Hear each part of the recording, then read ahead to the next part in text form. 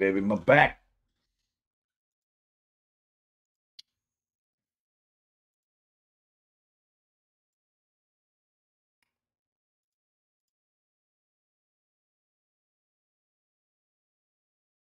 What's going on here?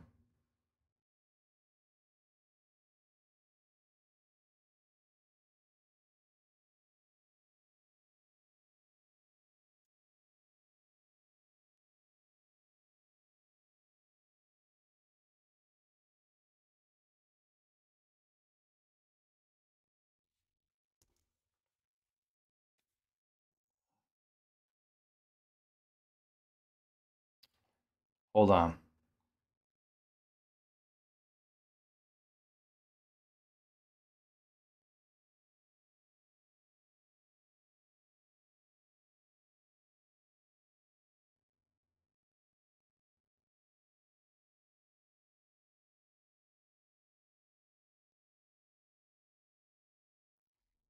What's going on here?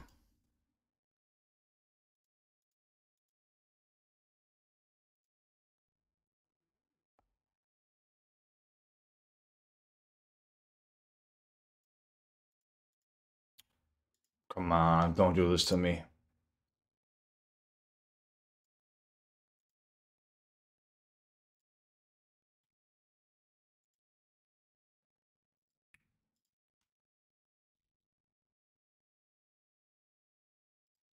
What's up, you day? What's up, JJ? What you doing, Cliff?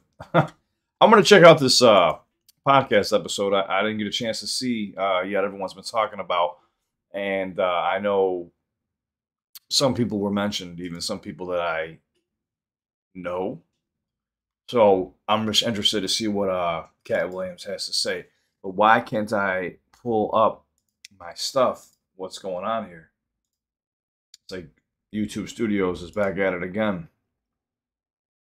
Back in the saddle again.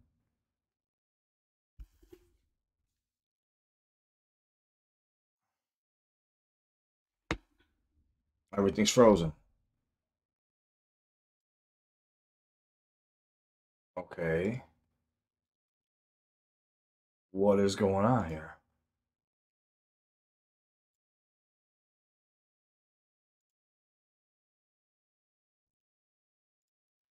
Oh, my stuff's all wonky. Willy wonky. All right. So look, I wasn't sure if you guys wanted me to do this as a regular video or a live. I figured we do this live so we could just hang out together. You know, if you guys have any words of wisdom or you want to discuss this, I have a little bit of how do I put this?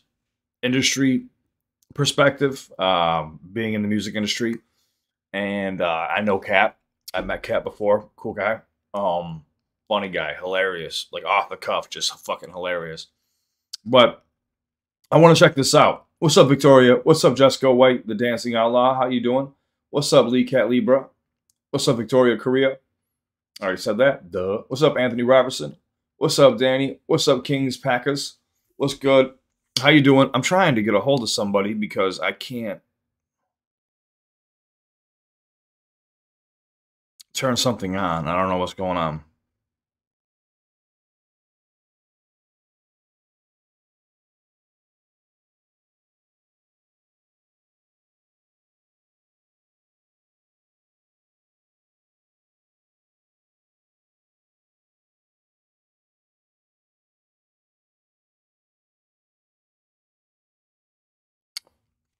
All right. What's up, Rhonda? What's up, Grandy? What's up, Maria?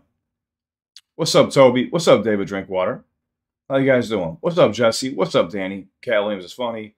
Pimp Chronicles, yeah. Pimp Chronicles was something special. I'll tell you that right now. But I'm a little confused with how my live's working at the moment. Peep the SHAY channel, and I plan on watching it today with the 70-year-old Ric Flair. Woo! Calling me Ric Flair, the 70-year-old Ric Flair? Are you calling me a 70-year-old Ric Flair? Oh, he's gonna have one with Ric Flair. I was like, how do I resemble Ric Flair in any way whatsoever? Like, that makes no sense. I was like, what? That makes no sense.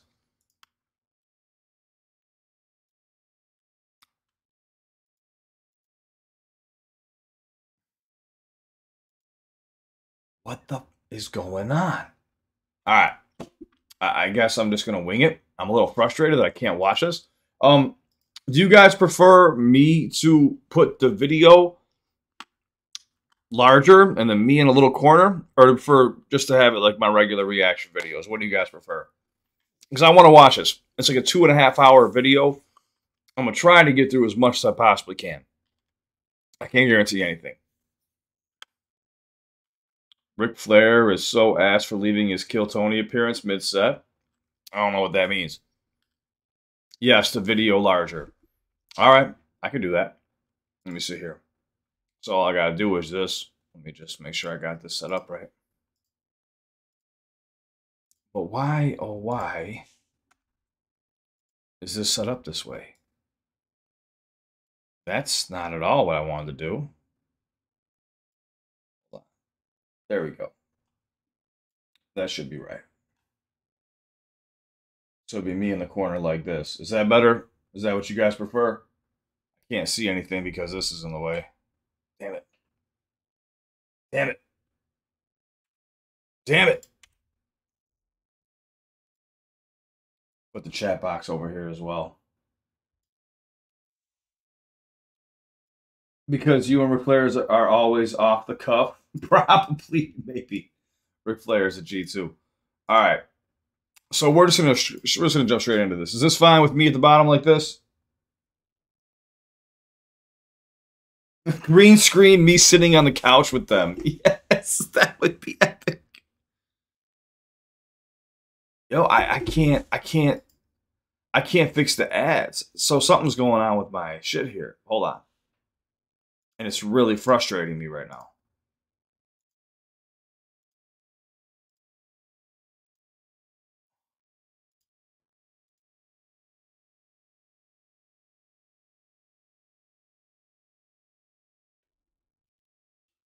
Everything is frozen again. All right, we're just going to jump into this. Fuck it. I don't care. I don't care. It is what it is. We're just going to watch this and hang out because I haven't had a chance to see this yet, and I really want to see it. So let's go. How do you turn this on? There we go. All right, let's see what Katt has to say. Katt Williams Unleashed. All right. 2024. All my life, been grinding all my life. Oh, they're sipping too? Sacrifice, hustle, pay the price. One slice, got to roll the dice, that's why. All my life, I've been grinding all my life. All my life, been grinding all my life. Sacrifice, hustle, pay the price. One slice, got to roll the dice, that's why. All my life, I've been grinding all my life. Still good, Maria. I'm good. Hello, welcome to another episode of Club SHAY. I am your host, Shannon Sharp. I'm also the proprietor of Club SHAY, the guy that's stopping by for conversation and a drink today. Ladies and gentlemen, you're going to love him. Oh, real quick, too, I didn't say this. Guys, go like, go subscribe to Club SHAY. It's CLUB space SHAY. I never met Shannon Sharp. Some call him one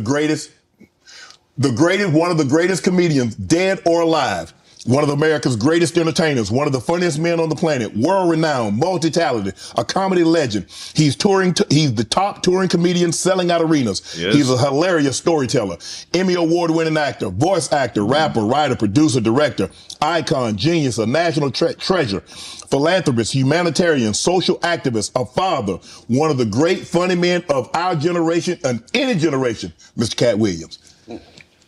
Thank you, sir. How was that magnificent. You are magnificent at intros, and I was about to say, can I get somebody to do my intro like that? You did not skimp on mine. I appreciate it. Appreciate that. You know, anytime you come to Club SHAY, we have to toast. Yes, bro, you've been doing it. I mean, you're one of the top one of the top touring comedians of all time. You already got started before we started taping. And people forget that Katt Williams has been selling out arenas for over a decade. Maybe almost 2 decades. He has been snubbed by the industry, but it doesn't matter. He has such a following, and he is so damn funny that people recognize Katt Williams for who Katt Williams is. Like, I can't even remember how many Netflix specials he has, but I think he might even have the most. I did. Appreciate that. Tell the people at home. I thought they was lying, and yeah. This particular alcohol is stronger than you think it would be, probably by about 2. And unbelievably smoother and milder by the same maybe 30% than you could possibly expect. And unlike cognacs the world over, this one doesn't taste like wood at the end, and it doesn't taste like it's got artificial colors, and it doesn't taste like it's got artificial flavors. About the relapse. It's a fine product. He's a connoisseur. You can tell he's a connoisseur. He's a cognac connoisseur. He understands the method that goes into making cognac. Right. Well, as a comedian, you get free drinks at the club. So all comedians either turn out to be connoisseurs like myself, right, or straight up and down alcoholics like 60% of Hollywood. Well, thanks. More like fucking 60% of the United States of America. I think it's like 175 million Americans are alcoholics, like, which means basically consuming an alcoholic drink every single day. Nothing wrong with that. I mean, you do whatever you want with your life. Thanks for stopping by the club. I understand that you're very, very busy, and for you to take time out of your busy schedule and stop in today, we really, really appreciate it here at Club Shay Shay. So thanks for stopping by, Katt. And I needed you to know why I came by. Yeah, I need you to tell us why. People know I don't go everywhere. I'm not interested in talking to people unless it's like a Larry King or somebody of an amazing ilk that I would actually want to go talk to in real life. Okay. I don't do it so I can sell product, and I got things to sell, so let me come talk. You have a great product here, and as a fan base, we love the attention that you spend on the guest. We love how much work you've done, how well you know them, how prepared you are. The same things that we liked about you in football. You brought that on over to here, and that's why it resonates. And the reason I had to come is because you've made a safe place for the truth to be told. You know what I mean? Thank you. I appreciate that. And I have watched all of these lowbrow comedians come here and disrespect you in your face and tell you straight up lies. I'm talking about things that have never been heard in all of Black Hollywood. They feel comfortable sitting here and lying to you about it. You gonna set the record straight? Now, also, see how you mentioned Black Hollywood? There is a difference within Hollywood. I know some people aren't going to like it, but there is. Like, I have a feeling he's about to explain it because he just started mentioning Black Hollywood. So let's just see what he says about it. Are you kidding me? You let Ricky Smiley sit here and you said out that mouth, you stole Friday After Next, the one I was in. I wish all of America fumbled a bit when that happened. And then he said some stuff that we haven't heard in 100 years in Hollywood. You ain't say nothing. This man told you he had Katt Williams' role. He was gonna be Money Mike. Wait. And Katt Williams was gonna be the Santa Claus. Now let's 3 quick points. You mean in Hollywood they cast a 5'5" black Santa Claus that weigh 145 pounds? That's your story. Your story is the Ricky Smiley that couldn't even do curse words because he had a Christian fan base. He was gonna play the pimp. Why you didn't ask him why has he played a woman in more movies than he's played a man? Well, I didn't know he shouldn't be able. You wouldn't let a athlete that been on steroids talk about one of the greats. Ricky Smiley can't act because Ricky Smiley can't act. He told you the story about when the movie came out. Where did he say he watched it?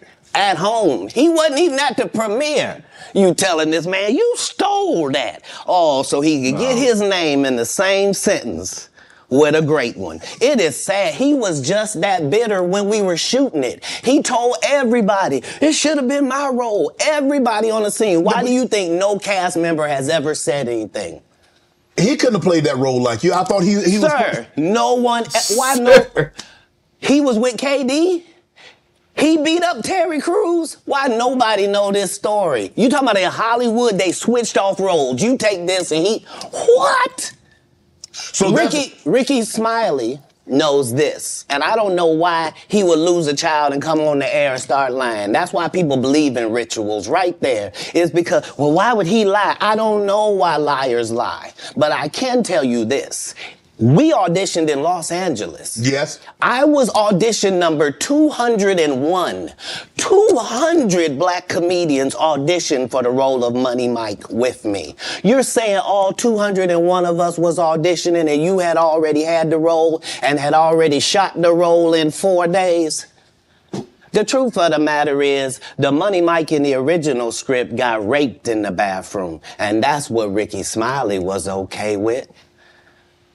Katt Williams had to take the risk in front of the studios and the cast and our powers that be in his very first movie and say respectfully, humbly, guys, if we're talking about anything else, I have no credibility and I have no pull. But we're talking about comedy, right, where I have all the credibility and all the pull. The problem with Friday After Next is we're trying to make a classic comedy. And this comedy involves a rape. And rape is never funny, no matter who it happens to or what the circumstances are.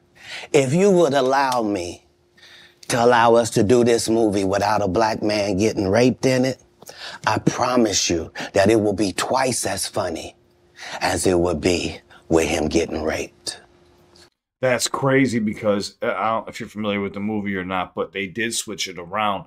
And I believe a lot of Katt's acting was improv too, but he ended up grabbing a wrench from behind the toilet and grabbing the dude's nuts and cranking them. So he did steal the show. Like when it comes to that movie, I mean, Craig and Day Day, of course, were the main characters, but yeah, Katt Williams definitely had a part that was just you couldn't match it. There's no way. Ricky Smiley, he just ran around as a cracked out Santa Claus. So considering that's the real story, why would you bring up that story?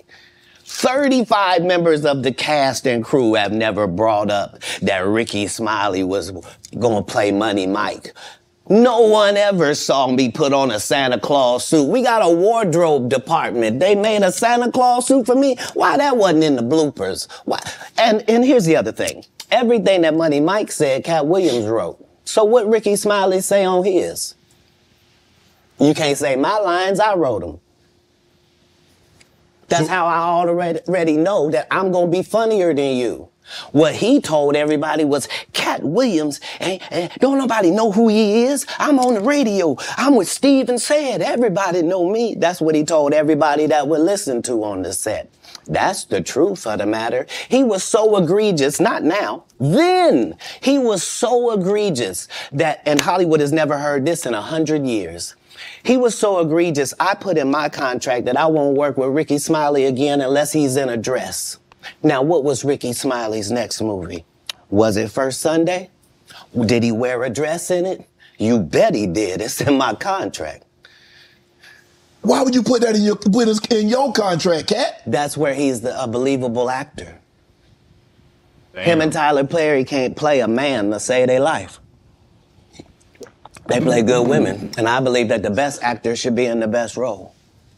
So that's why... Look at the way he looks at the camera. Look at the way he looks at the camera. Women, and I believe that the best actor should be in the best role.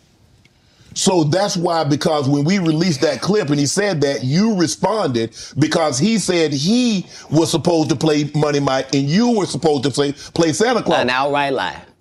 So that he knows is a lie. So why would he say it?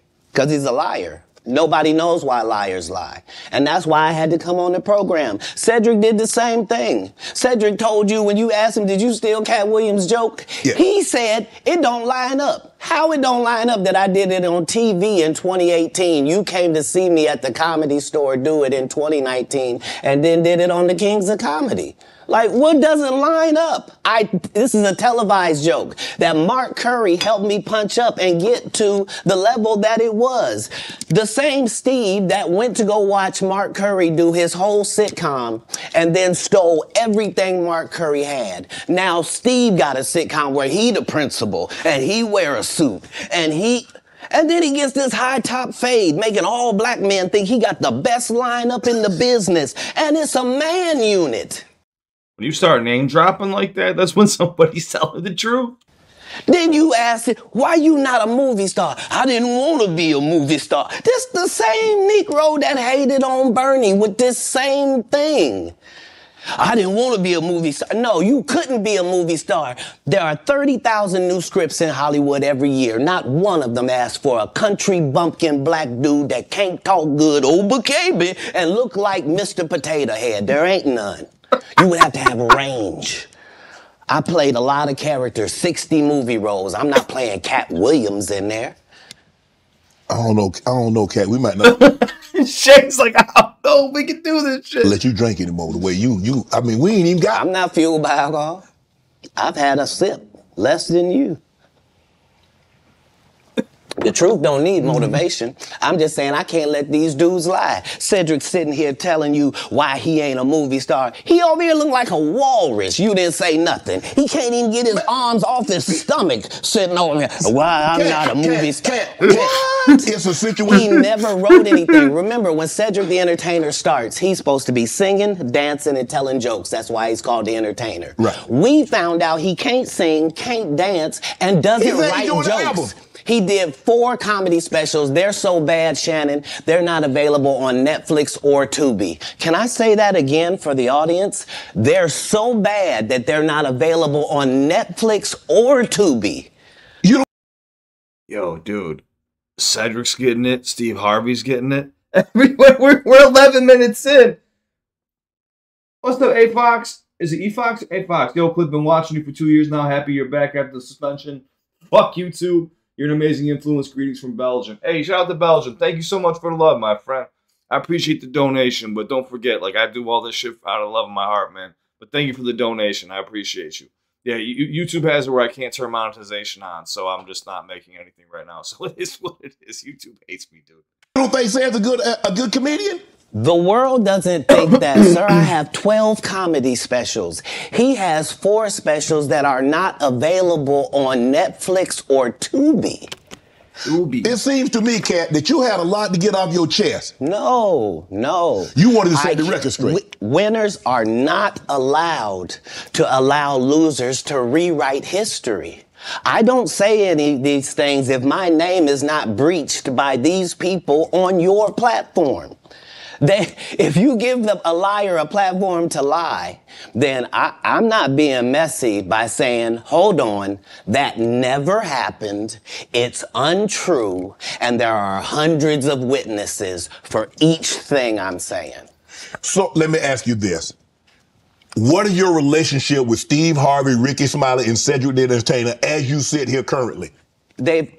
For 30 years, they're a group.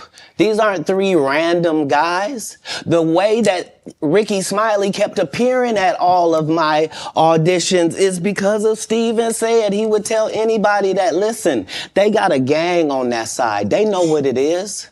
They know who the gang is. Why Earthquake not in movies? 'Cause he's illiterate. He can't read. And they found that out when they gave him a show and put the cards in front of him. But Earthquake is hilarious, but oh my God. He said he's illiterate. He's a stand-up comic too, in case you're unfamiliar. Like, all of these dudes are co-entwined and they share secrets, and this is the age of truth. And the truth doesn't need to be scared of the fact that people tell lies. Katt's on drugs. Where are the stories? Why is there no story of anybody who ever sold a drug to me, did a drug with me, was around me when I was inebriated? I got 5 daughters. I got 5 sons. Why would we tell these ridiculous stories? Because it's competition. You feel like, well, why comedy guys can't just get along? Yes. Why didn't you get along with the other teams you were competing against? If you're a Denver Bronco, why you don't get along with the Cowboys? Something wrong with you? But I don't disagree. I don't dislike all the Cowboys. Katt, damn, you like this? No, that's not. Okay, what comedians do you like? Did you play against the team? Yes. I've taken 46 comedians with me on the road. 46. Okay. I'm not the comedian you can give that to. I only put on comedians that are funnier than me. Anybody that ever told you differently was a fat Faison liar. There's nobody like me in the business. Faison just caught a stray. Faison said that getting a Netflix special is easy. I have 12 specials. Guess how many Faison got? 0? I don't think Faison has any Netflix. I can remember. 0. Why is he allowed to have conversations about real stand-up people? We do not let people who are on the juice discuss real athletes. That's all. So I like the way he keeps on bringing that back to Shannon. Like, look, like, you're going to sit here and, you know, accept people talking shit about me, but let me flip this so you understand. This is like someone saying they're the greatest when they're taking steroids and you're all natural. And you're doing it the right way, but they're doing it the wrong way. Man, that's fucked up the way he's flipping it too to like try to help Shannon understand it. As a journalist, that's all. That's all I'm saying. Okay. I don't harbor any resentment to any of these entities because I can't be jealous. I've never seen them have anything that I ever wanted. If you sign up for their program, you get a light-skinned, weird-faced wife that never do an interview. Oh, man, come on. Listen, in 20 years, won't do an interview. Nobody's ever talked to her, and she's never been interviewed anywhere. And now, understand, I'm not talking about one person. What I just told you applies to 7 people. How they all end up with that. That's part of what you get. I came in this business saying I was going to expose. When I talked about Michael Jackson, when I talked about R. Kelly, they canceled me for these things because why would you talk about another black dude? Race is not where the line is drawn. It's God's side and the other side. And we don't care nothing about the other side. Period. Period. All of these big dick deviants is all catching hell in 2024. It's up for all of them. It don't matter if you Diddy or whoever you is. TG Jakes, any of them. All lies will be exposed. That's all. And anyone who takes that the wrong way, know why they take it the wrong way. Because they got something to hide. I heard him mention Diddy too. Now, Diddy's somebody I actually met, and with what's going on with Diddy, I mentioned little things here or there, like in my videos, but I haven't gone into detail, but I can't, because I can't, but yeah, he's about to be in some serious trouble. The truth. Rightfully so. Truth is the light. I need to have another one of these. Amen. Another one. I kind of get one here. Right. After that, I don't really kind of know where to go. Let me one more time. I don't really want to go. We good now? What's up, High Wire? Because the people want to know, well, why would he get blackballed? Yeah, oh, because in 30 years, I've done nothing but collect information, knowledge, and your secrets. So if you and a man was in a corner doing something you wasn't supposed to be doing, you will tell it. No, somebody come to tell me. Okay. I gather that. I value that. I'll pay for that. Come, tell me. I know so many things I shouldn't know, and they all know it. They all know it. Why? Because you don't make me the villain. Not the guy that raises black children and ain't never done a hard drug in his life and don't have no stories of doing nobody dirty. And they'll just go out and they'll lie. The industry doesn't mess with Katt because he didn't show up for the studio.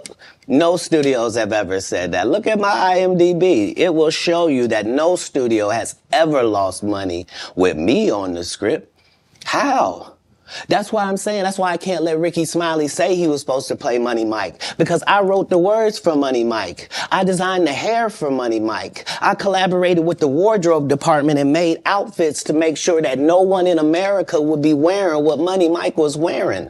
I told them to go get the Prowler. I then told them to paint it purple. I told them don't have an actor playing a pimp. We could get an actual pimp, Archbishop Magic Don Juan to play. Like, I did far too much work for somebody to come years later and try to tag along just for their own self-aggrandizement. Why didn't Cube set the record straight? Terry Crews could have set the record straight. Mike Epps could have set the record straight. Why none of them set the record straight? That's what you were supposed to ask him when he told you those lies that but no I didn't one's know it ever was a heard. lie. Right, but he's telling you something no one's ever heard of. Nobody has ever heard, oh, Ben Affleck and Matt Damon was in a movie, and somebody said, y'all should switch roles. And, like, this is a business. But that's the thing, Katt. Normally, when people are giving you information, I'm thinking I'm hearing it for the first time, and they're giving information no one else knows or has ever heard. So I'm taking them at face value. These are this is like Steve Harvey telling people he used to be homeless.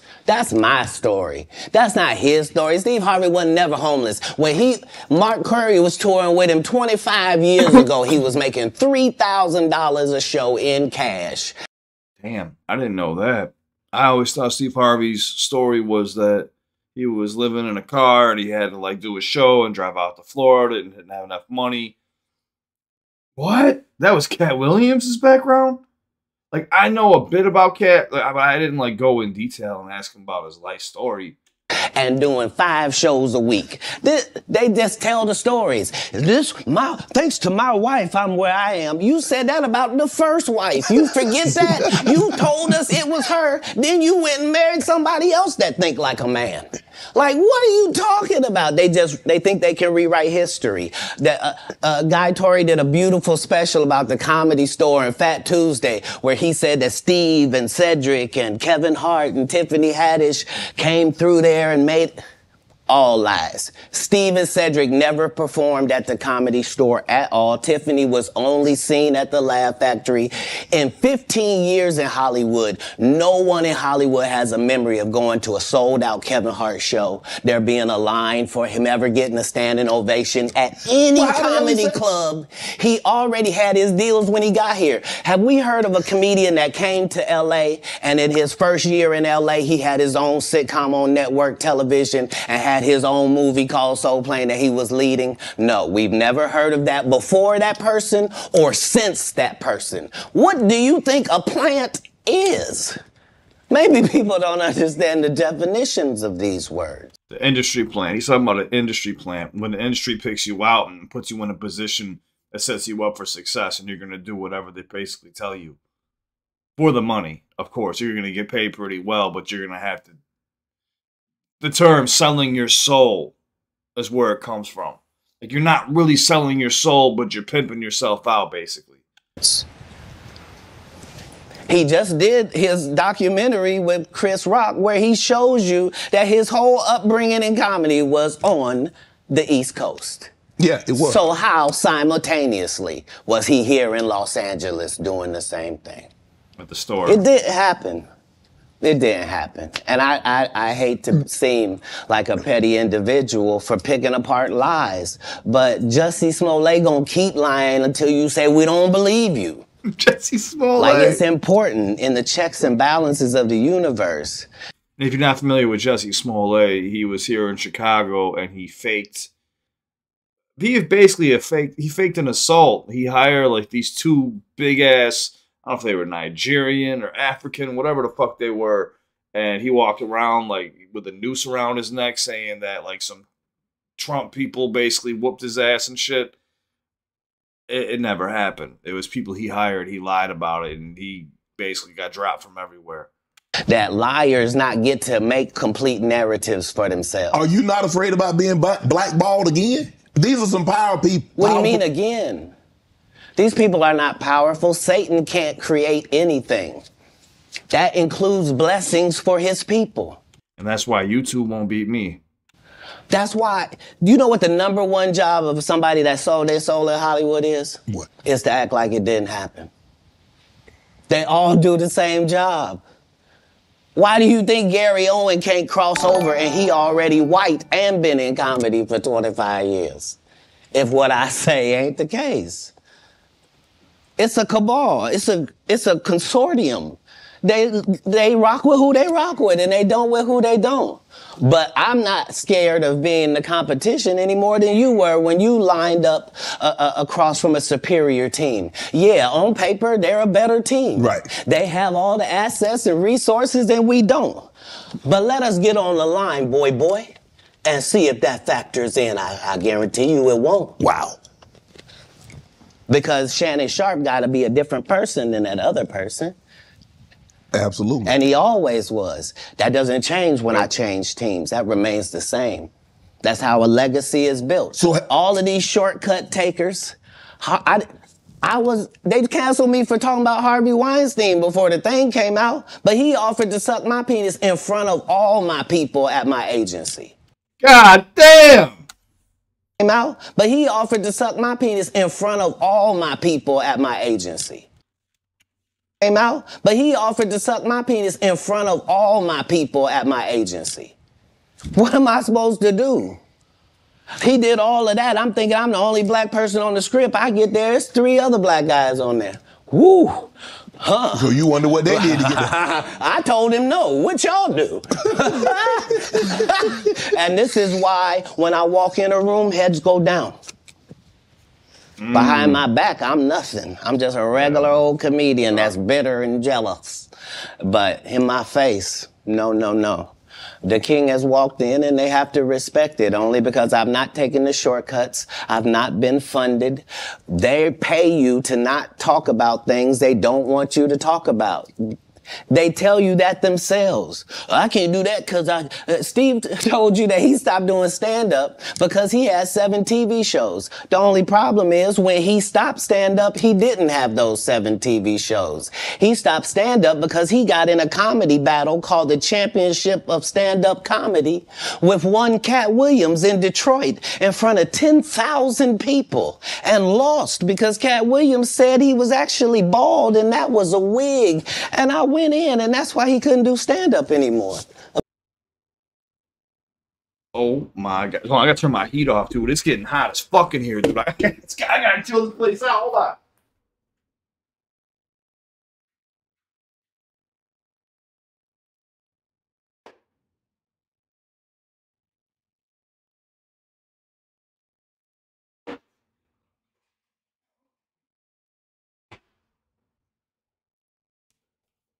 All right, so look, there's something else I want to discuss too, and I probably shouldn't, but it's not that big of a deal. When you do sign a non-disclosure agreement and you're working with the company, be it Hollywood or with a record label, they will pay you.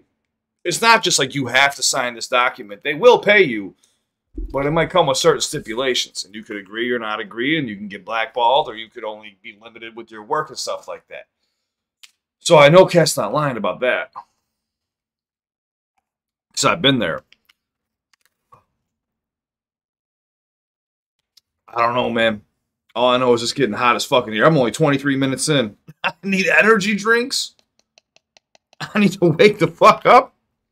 This shit's getting crazy. What's up, crazy cat lady? How you doing? Thank you, everybody, for hanging with me. You got a sub on Twitch. Ooh, I'm glad to have you, Kitty. Thank you so much. Let's go. All right, let's see. Katt spitting truth right now, man. I did not know Steve Harvey's hair was a wig. Imagine him coming to tell you another story where he got so big and it was Bernie and them's fault because they wanted to be movie stars. What? Makes sense. You called Ocean 11 to get that nigga's part. What do you mean you didn't want to be a movie star?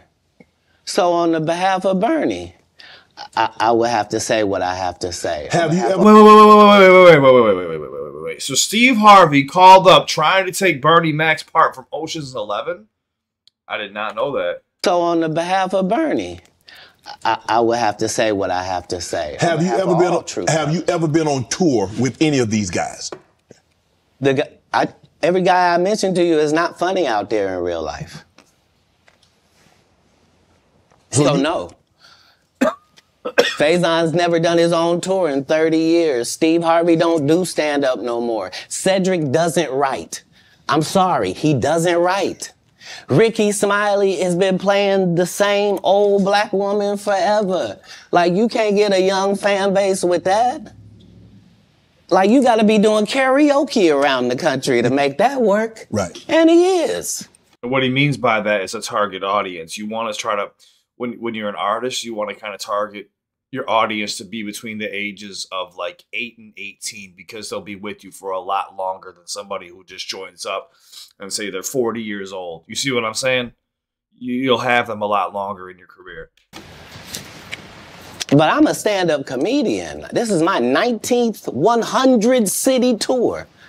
I'm not gonna have a conversation with these lazy bums that'll take a shortcut at any point. Yes, it's easier for you to juice than to get in the gym, but you don't get to bring that body in here talking crazy. Talk about how good you look. What? No, there's too many comics out there that are putting their life on the line to tell these jokes, man. Okay. Let's get to your upbringing. We're going to circle back and we'll get some... I want to protect him real quick, because you had said for the Kings of Comedy, it was in 2018, 2019, but did you mean 1999? Because it came out in 2000, so I just want to make sure. No, I didn't. No. So what I meant to say was, remember, he said I couldn't do stand-up anymore.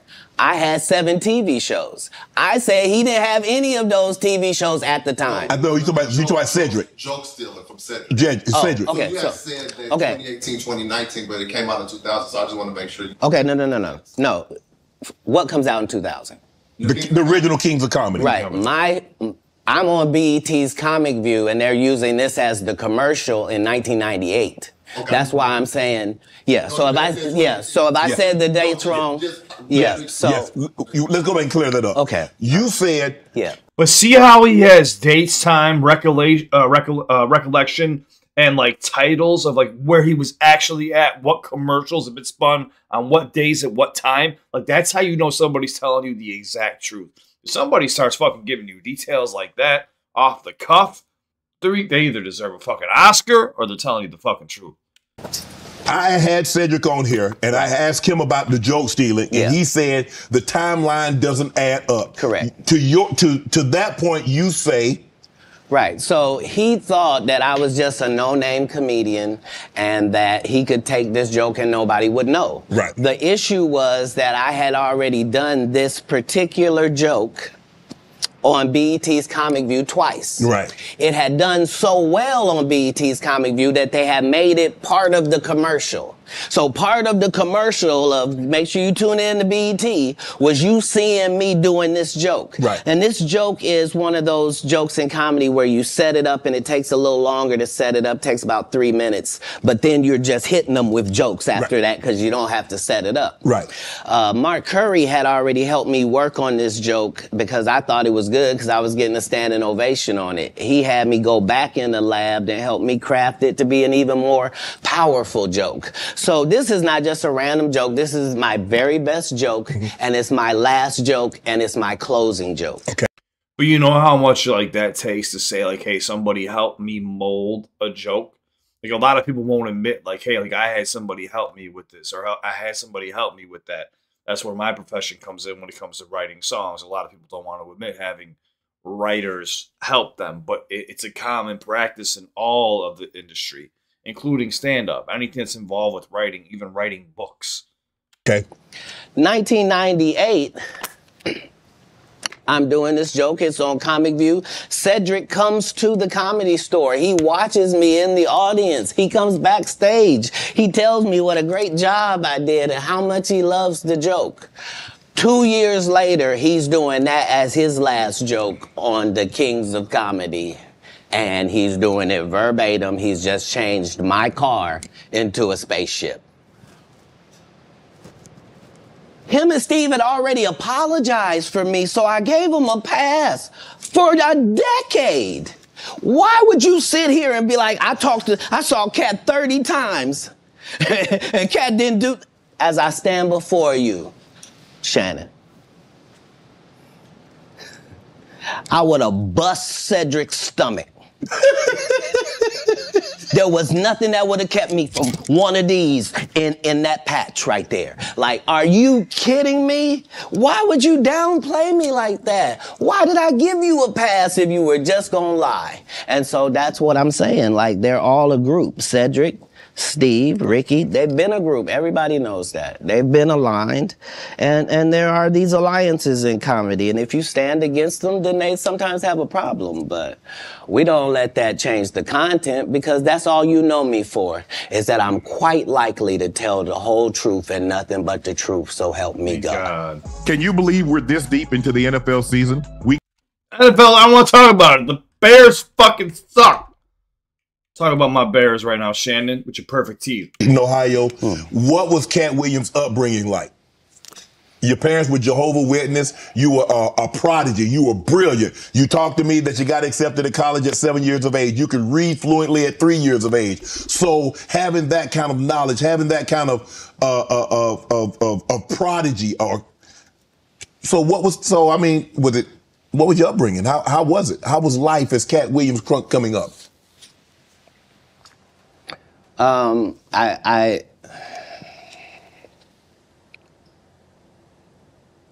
was often confused because I knew things and I wasn't sure how I knew them.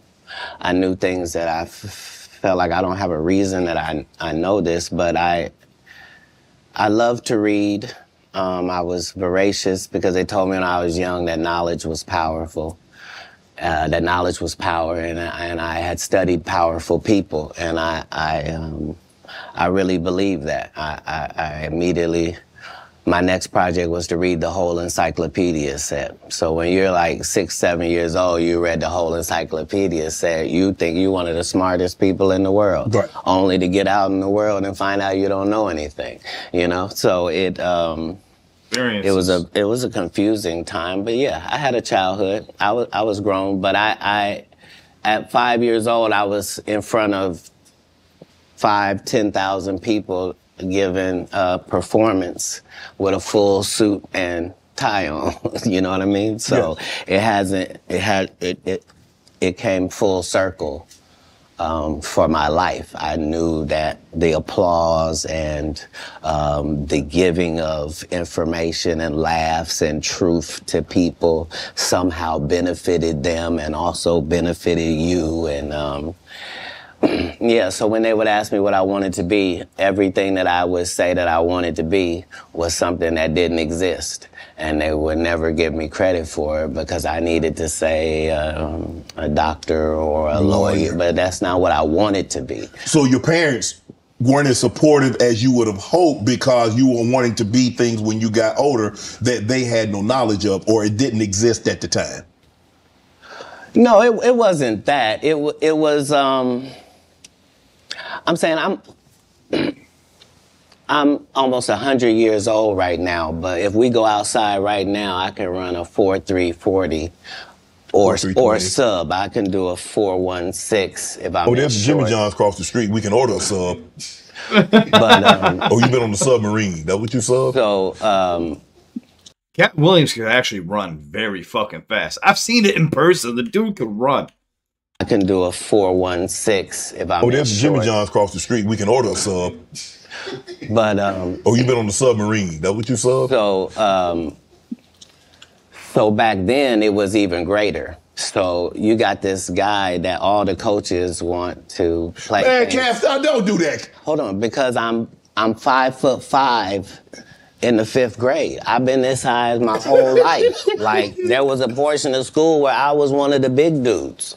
Like as soon as everybody caught their growth spurt, I was out of there.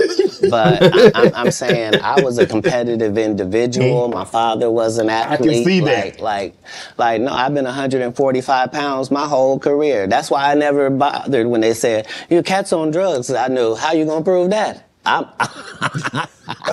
My body is a temple. I've been the same size since I was 10. Like, what do you? Yeah, like I haven't changed off this pivot foot. This has always been who I was before stand up or anything. But it was an interesting childhood. I appreciate my parents, even though I couldn't live within the religious frameworks of what they had set up. But that was more not wanting to live a double life and not want to embarrass my family. You know what I mean? Because I read where a form of punishment for you is that they would take books because you mentioned you were such a voracious reader. And a form of punishment was when they would take the books for them because you could read fluently. You told me how at like 3 or 4 years old you could read, not just a little child's book, but you could read. Well, I'm saying when we go to Haiti to do missionary work, understand that my mother and my father, nobody that's there with us speaks French. And it speaks Creole and reads French. So I'm in charge of everything, from the housing to the cars to the gardener. Like I'm saying, so I'm not just reading, I'm reading in multiple languages. Like How old are you at I'm that time? probably reading 3,000 books a year from the time that I'm 8 years old to the time that I'm 12. No fiction books at all. I'm only reading nonfiction. You could drive. At 12, you received a full scholarship to the National Science Academy in Dayton, Ohio, but you failed, so you couldn't become, so you would become ineligible. Why didn't you want to take that opportunity? I didn't see it as an opportunity. When I got in there, all the students were wearing lab coats, and it seemed very confined and restricted, and nobody seemed like they were having fun. It just seemed like everybody was smart.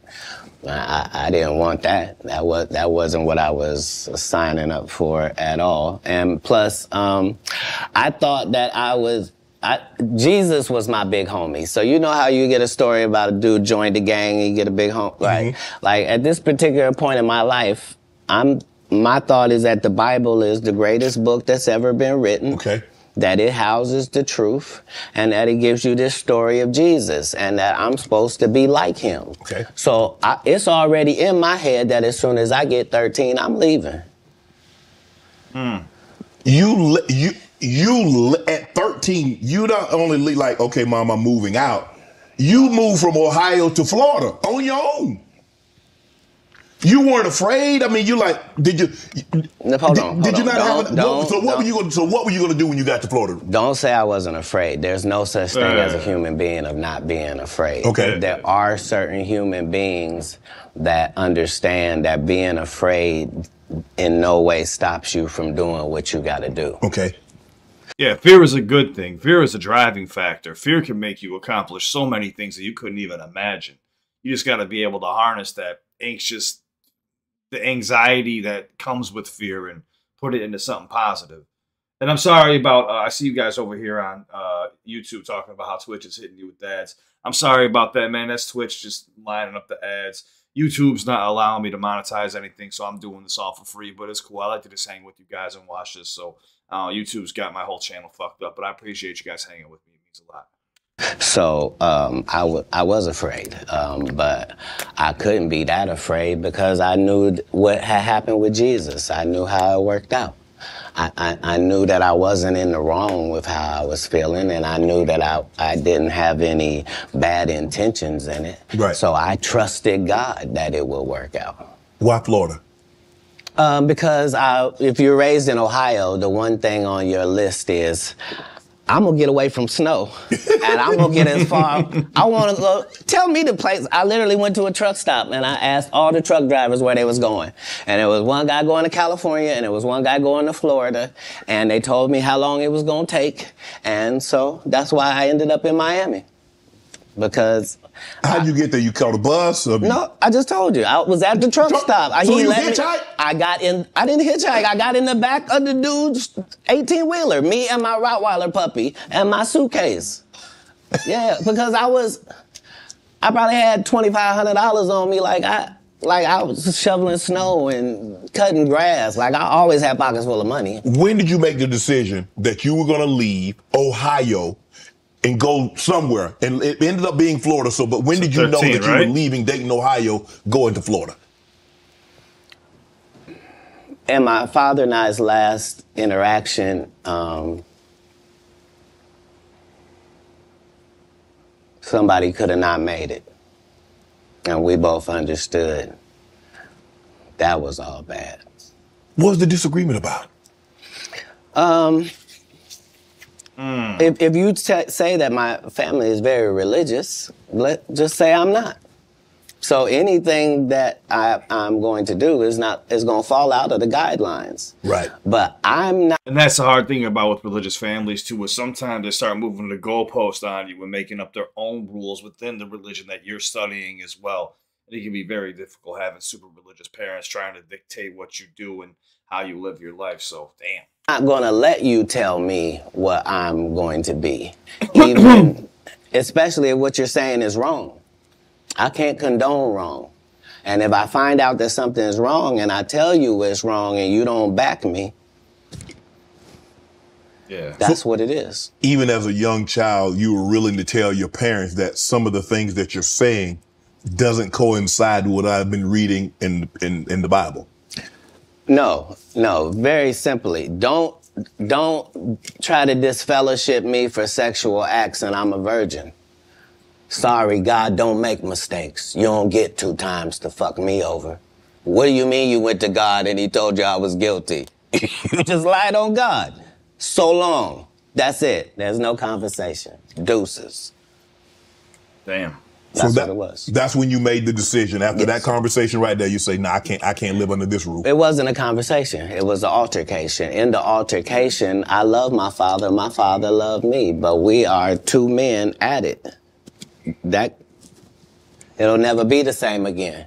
You can't sleep comfortably around me, and I can't sleep comfortably around you. How similar are you to your father? I don't know. He's a great man. I'm saying, because it seems like y'all butted heads. Right, but I'm saying that generally happens with a father-son dynamic. It was just that religious relationships are always difficult in families. They always are.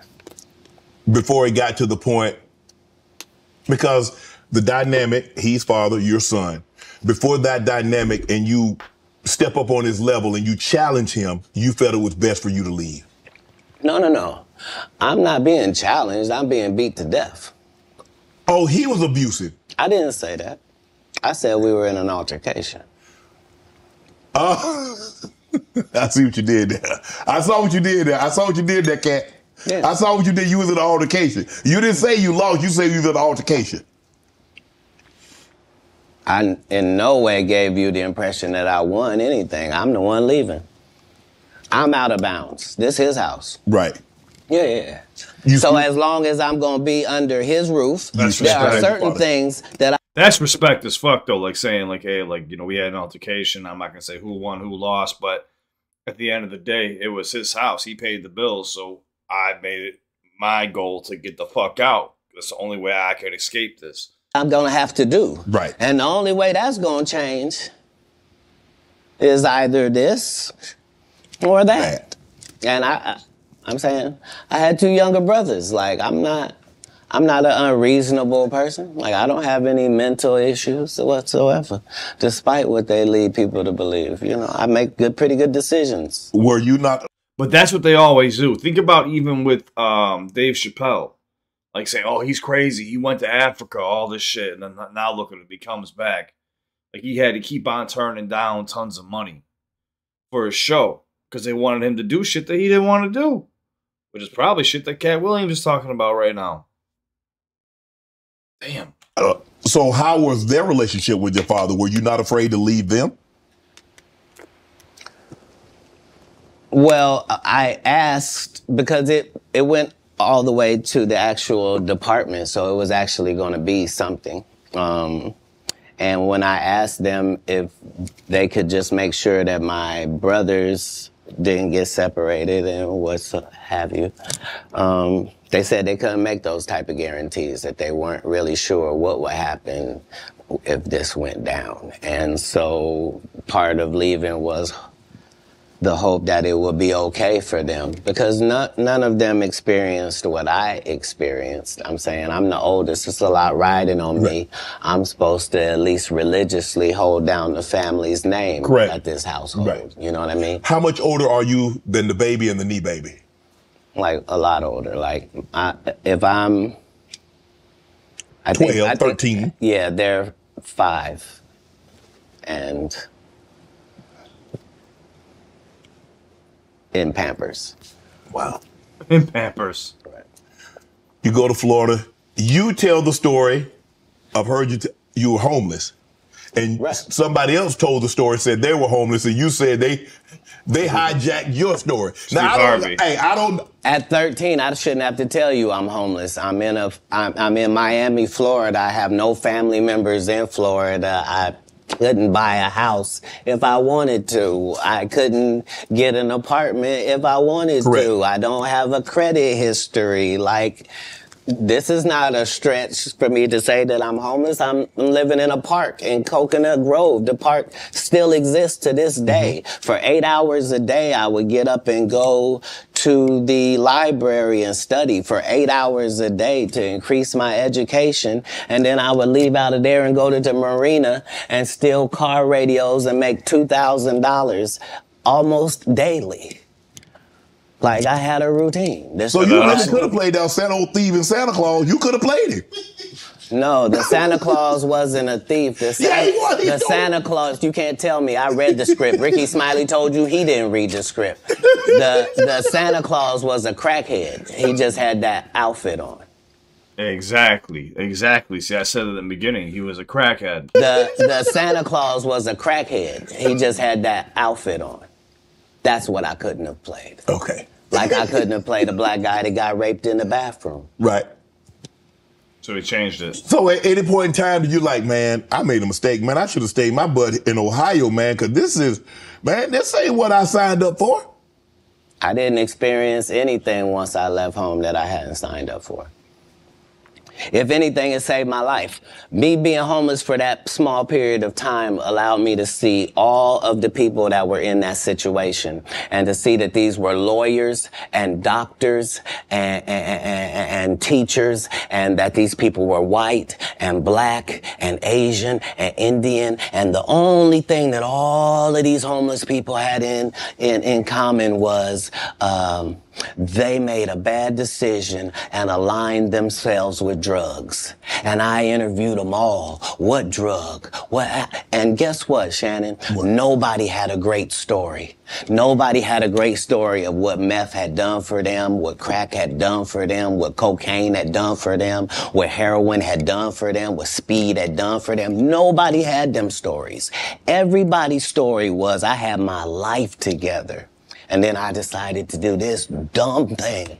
And I lost my wife, I lost my house, I lost my cars, I lost my reputation, and I'm now out here sucking penis in the woods. What? Talk about scared straight. You ain't got to worry about me. If it ain't weed or nicotine, you won't see me touching it. I don't want no parts. I done seen what these things can do to people.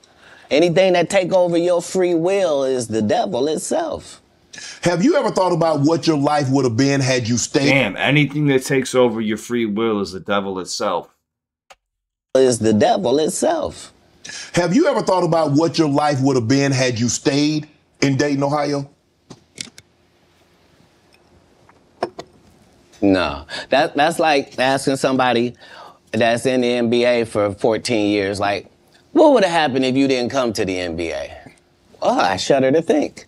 I thought it was what I was made for. I thought it was what I was built for. Anybody that knows me will tell you that when they first met Katt Williams, when I was Cat in the Hat, and they tell these stories about how he changed his name. Look, the truth of the matter is Disney sued me. Yeah, I was Cat in the Hat. They sent me a cease and desist letter, and I'm not even making $25,000 a year.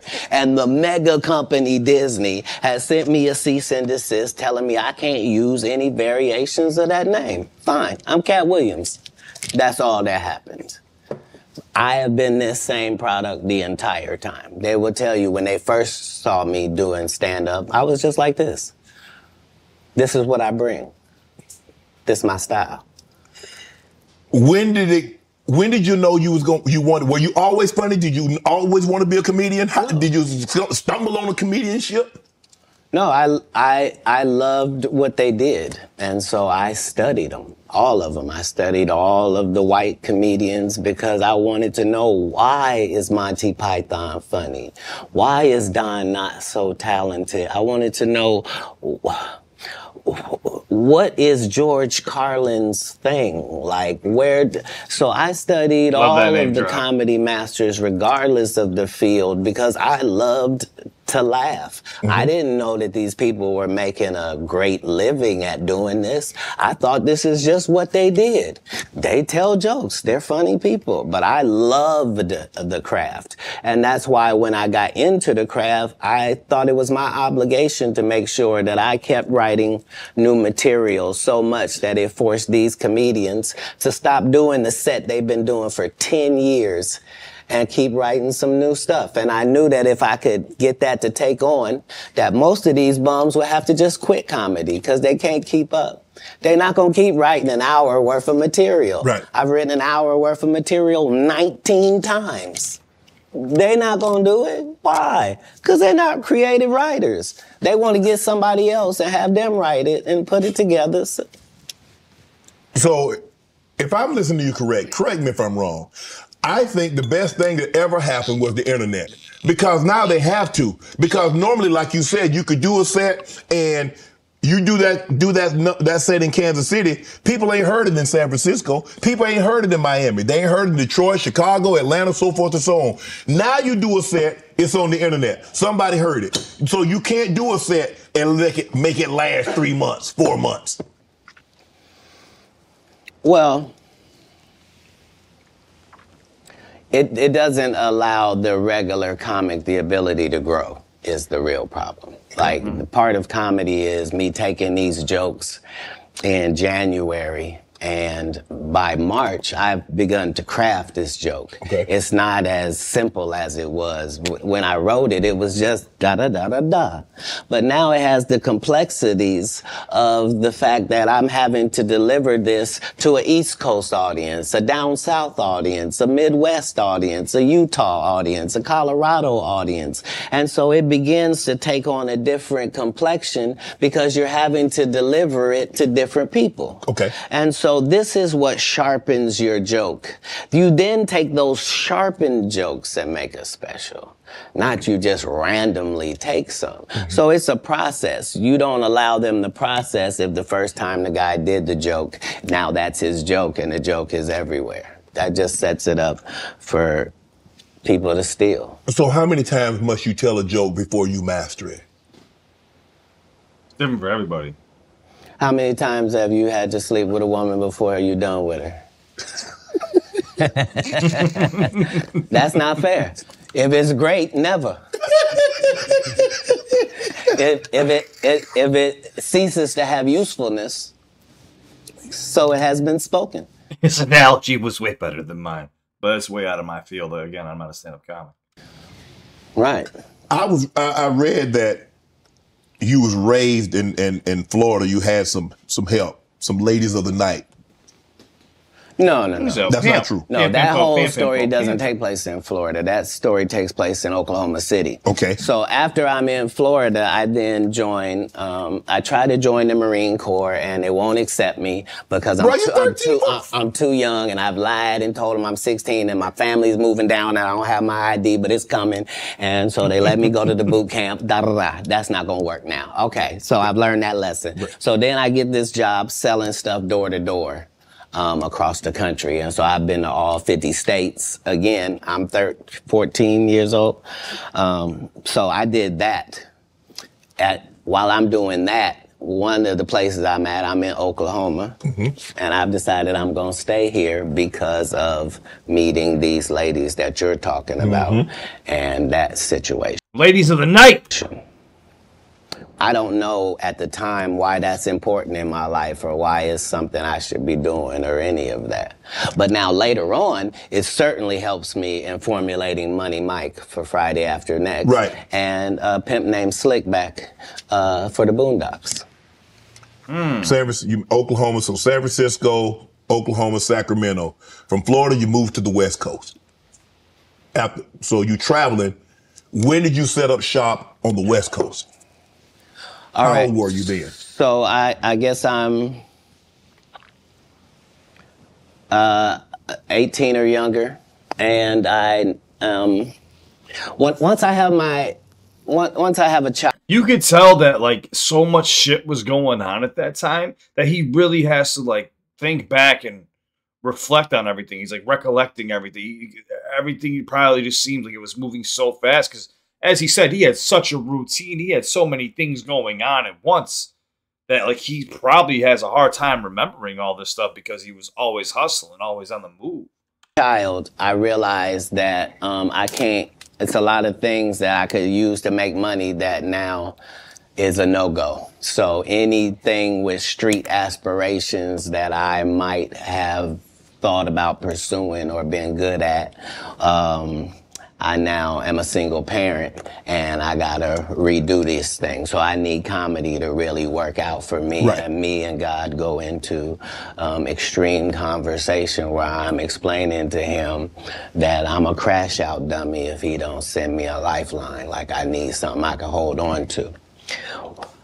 Before I had left Florida, I did stand up one time because we was trying to get in the club. I didn't have ID.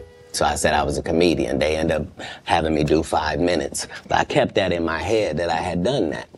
When we get to Oklahoma, they're having a competition for stand-up. And if you win, you get to go out on the road with Jeff Foxworthy and Dan Whitney, who is Larry the Cable Guy, and Richard Jenny, and these great comics. You get to open for them. And once I did that, I realized, okay, as a comedian, I'm like way behind schedule. I done started this too late. All the funny guys are already funny and known names. Like, how am I going to progress? So I realized that I do better with a white audience than I do with a black audience. And I'm not sure why that's occurring, Okay. but the white audience likes me more. That's interesting. So when I moved, Because there's a weird thing with like white people want to see how black people do things, which is a very weird thing. Even like when it comes to reaction videos, like say you have a country artist, right? For some reason, white people want to see how a black person is going to relate to their music or what they're going to say about their music, be it good or bad. It's just a very weird thing. moved to Sacramento is because Sacramento has a white and a black audience almost 50-50. That's Okay. almost the makeup of Sacramento. So I live in Sacramento for 2 years until I get to the point where I am equally as funny if the room is black as I am if the room is white. Okay. That's not enough. Now I need to be one of the good ones when it comes to black comics. Mm-hmm. So now I have to move to Oakland, and that's what lands me in Oakland for 3 years. Once I have dominated male black comedy in Oakland to my liking, now I'm prepared to go to Los Angeles now. Now I know you can't throw me any curveballs. If it's a white audience, if it's a black audience, no matter what they are, I'm prepared to deal with all of the audiences. Do you write jokes according to the audience that you're going to be in front of, or is your joke universal? Well, in the beginning, part of my framework is that I'm tailoring every show to this audience. Okay. And that's how I was able to show my range and show that I was better than my competitors, is that I'm Katt Williams, but I was still doing clean comedy. So I was still going to churches and doing 45 minutes of stand-up at the church with no curse words, no sex, drug material, no none of that, just straight stand-up. And then I was doing everything else. And At the regular club. yeah, that was the range, is that where... When in Rome, do as the Romans do. So that's how I started. But as you begin to get better, you begin to be able to speak to your entire fan base. And that's really what's been helpful, is that I've been having the same conversation with my fan base for 12 comedy specials. Mm-hmm. Is that what set Katt Williams apart? Is your range? Is that you can do a comedy, do 45 minutes in the church. I can go to a comedy club in front of 250, or I can go into an arena with 15,000. That's range, because everybody can't do that, Katt.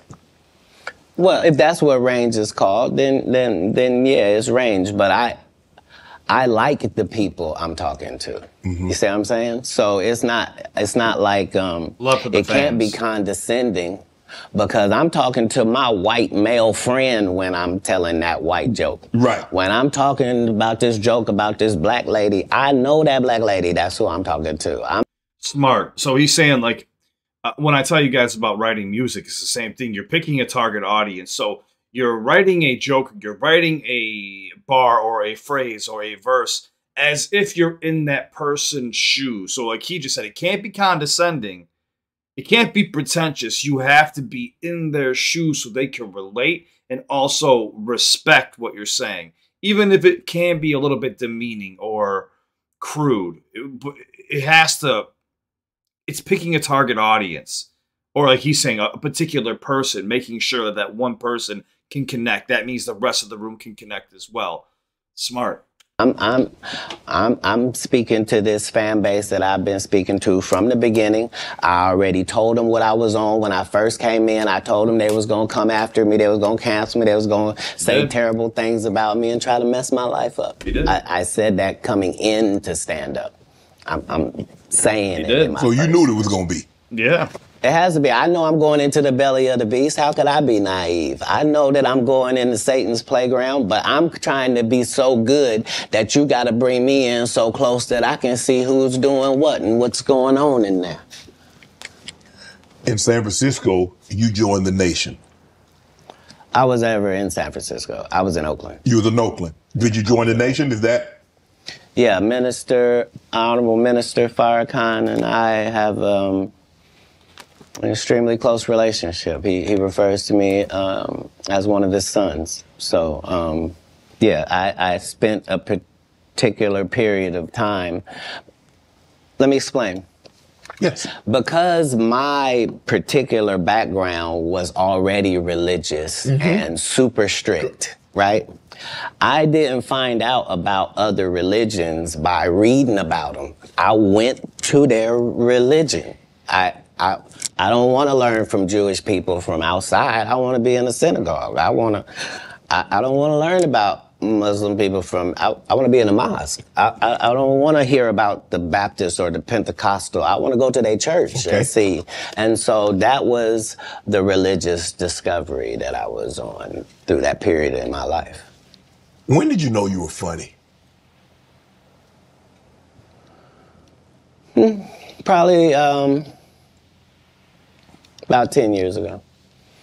10 years ago? Yeah, about 10 years ago. So you didn't think as a child, because obviously you said the very structured background, your family was very religious. So obviously you didn't get an opportunity. I never did a talent show. I was never in any extracurricular activities. I was never in drama. I was never in band camp. I was never a Boy Scout. And you didn't stay in school long enough to get funny because you dropped. You understand. You understand. So there was no, I don't tolerate high school games. I didn't go to high school. I don't know how most of the games they think I play, I'm not even aware of them. But Katt, for you to get on stage, and like I said, a lot of people, like a lot of comedians, I had a few here, they're like, okay, I told jokes to get girls, I told jokes to, get people to laugh at someone else. Yeah. But you is like, you say you did comedy one time in Florida. Yeah. And you had this other opportunity, like in Oklahoma, that they were going to take you out if you won the talent show. You was going to go on the road with these well-known comedians. And I did.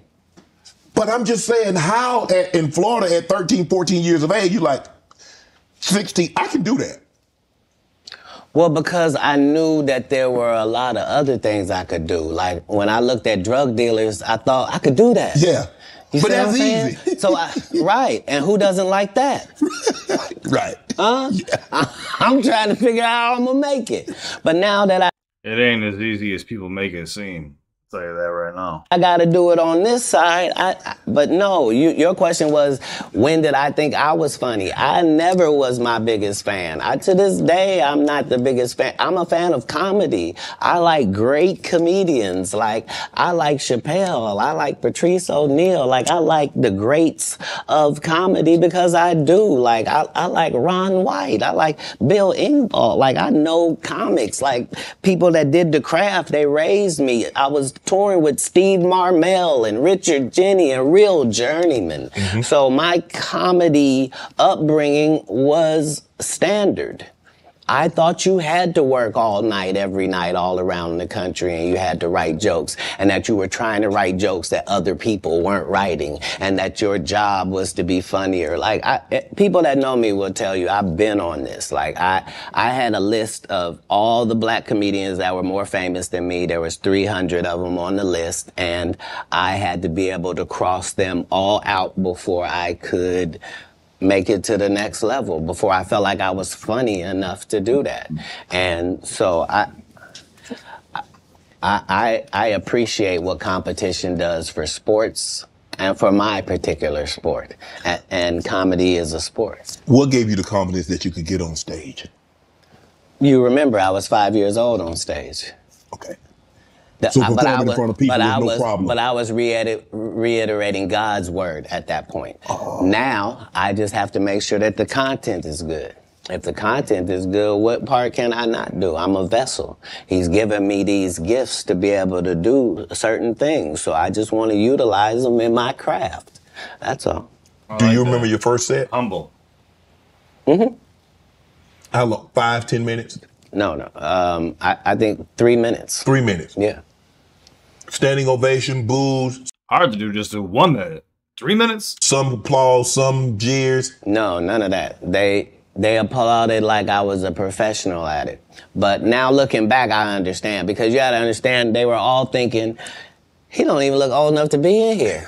And we don't have any black guys that live in this town. Right. Where did he come from? And then he gets up there, and for 3 minutes, he's talking about the fact that he is the entire black community. Right. And he is as disappointed in them. It looked like they looking for where the rest of them is. And so is he. And that was his set. But I understood from that point that the truth is really the commodity, and the fact that we are all individuals and all separate and all our own islands, but not in real life. In real life, it's only 5 or 6 different types of people, and you're gonna see them everywhere that you go. And all my enemies all look the same in the eyes, whether it's Faison, Wanda, Aries Spears, they all look like... Man, what you got against Wanda Sykes? You think I don't remember that? Sir? Wanda Sykes and Wanda Smith are 2 separate people. I mean, Wanda Smith. And I had only said one name, sir. Wanda Sykes I'm is amazing. I love Wanda. And I agree. I love Wanda. That's my girl. Mine but as well. I remember on the radio, you went on a radio interview. If I'm not mistaken, that's in Atlanta. Right. And you came on there with seemingly good intentions. And she attacked you.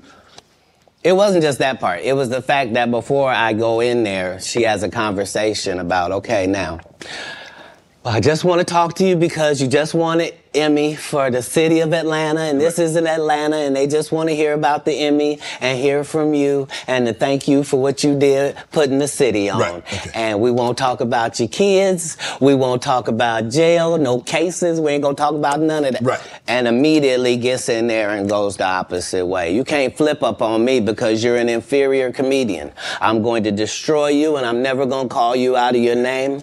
I'm never going to say anything disrespectful to people that look like you. It's a very thin line I got a call, but this lady is trying to embarrass me in front of a largely homosexual fan base. That's why she got canceled. Gay people don't take it kindly that you would, as a derogatory, call me gay. Gay people don't feel like it's derogatory. So why are you trying to shame me with something in a community I don't even belong in? There's no gay people saying I belong over there or been over there. You did but I have no hatred of over there, and how dare you? You did a number on it, though. Hey. You did a number on it. That's legendary. No, you either believe in karma or you don't. Because I didn't even know any of the stuff that she had done to my fellow comedians until afterwards. I just know that it was a setup. Right. And remember, they tried to kill me this same weekend. Hold on. Hold. You gotta try to kill him. Let me see what happened. What happened with Katt Williams and Wanda Sykes?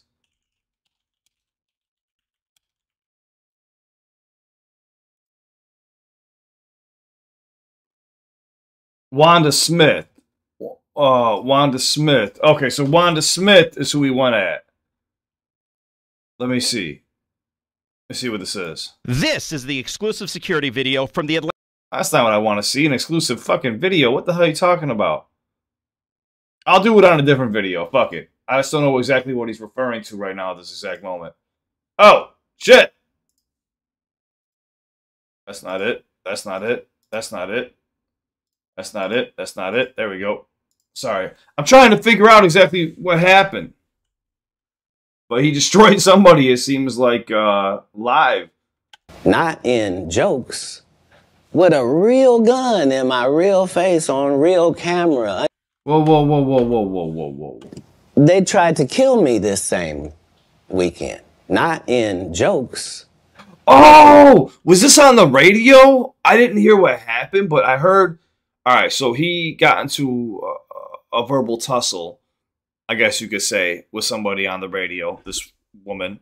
And apparently he demolished her, and I think her husband showed up with a gun at his show and tried to shoot him, if I'm not mistaken. Real gun in my real face on real camera. Understand I'm losing my life for participating in something that goes along with my job. Like, it's two comedians. What do you mean? And the world was okay with it because it was me. Had that happened to anyone else, the world went crazy when Will smacked Chris. This is a person pulling a whole gun on a comedian in the confines of their job. It's really a weird situation when they hate you that bad. Yeah. Yeah. You felt she hated you at that moment because you mentioned that she said it was going to be very professional. Oh, you won an Emmy, congratulations, you put the city on, you own for the city, yada, yada, yada. And now, did she mention anything about the Emmy on camera? I believe you saw the video and you know that none of that took place. See, the issue is that all the comedians have to come do these radio stations because you have to sell your tickets. And so that means you have to go to the radio station. Yes. I don't go to the radio station and I don't make posts to sell tickets. I just don't. So he doesn't. You've not seen me. I'm not here in some subservient position where somebody sent me over. You here out of the kindness of your heart. You are. No, I'm saying in the interview situation. Yes. Yeah, right. For sure. Yeah, and this person knew I wasn't there for that or... All right, okay, somebody just said that the security footage was the incident. All right. This is the exclusive security video from the Atlanta Comedy Theater in Gwinnett County. You can see Wanda Smith and her husband by the front door. Watch as Katt Williams approaches.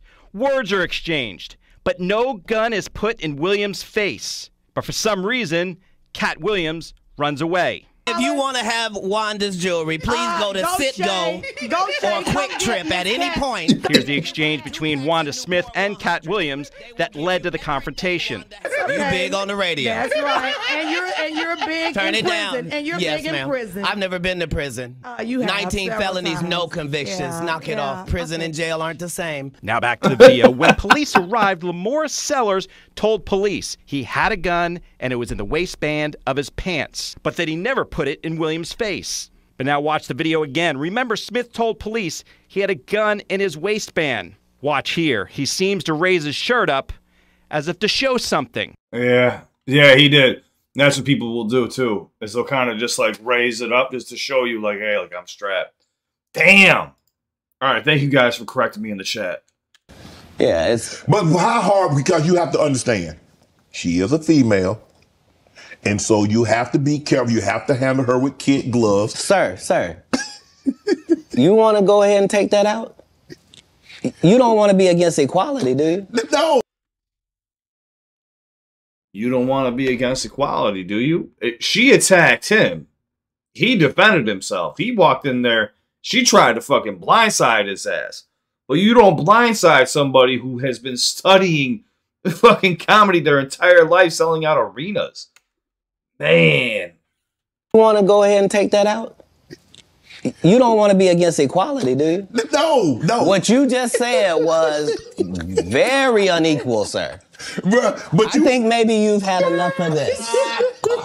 Because I think I just heard you say that women are not equal and should be treated unequally. They want to be treated. You mean as a comedian? No. They want. Listen, you understand, and I understand. Yeah. In certain situations, they want to be treated equal.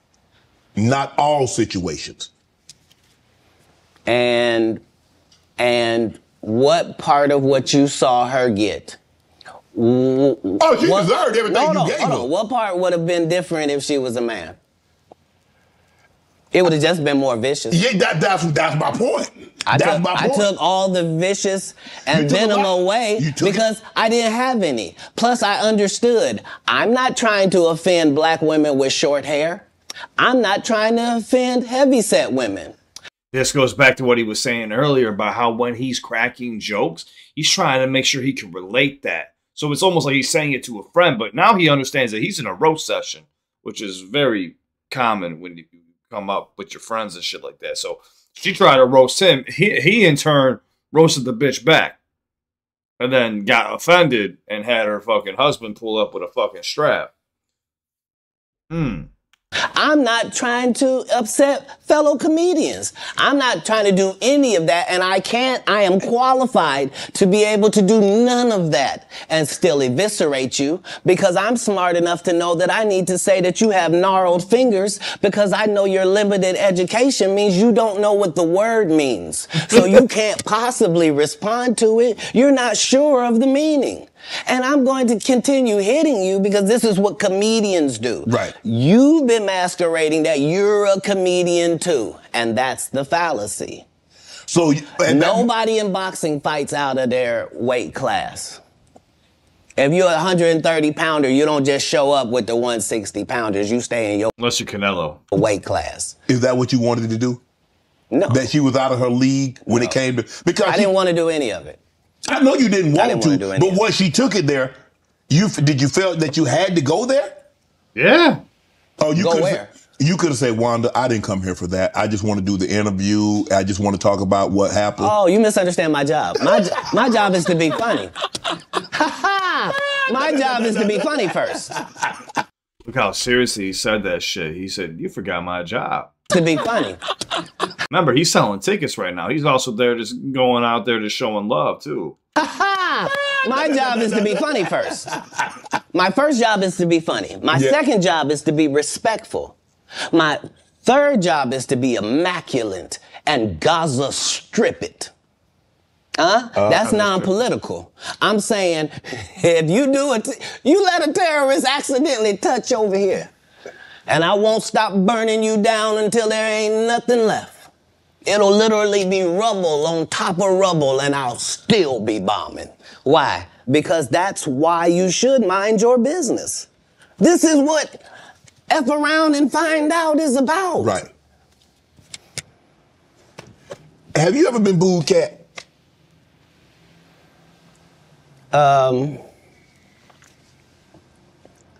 Yes. Yeah. I have.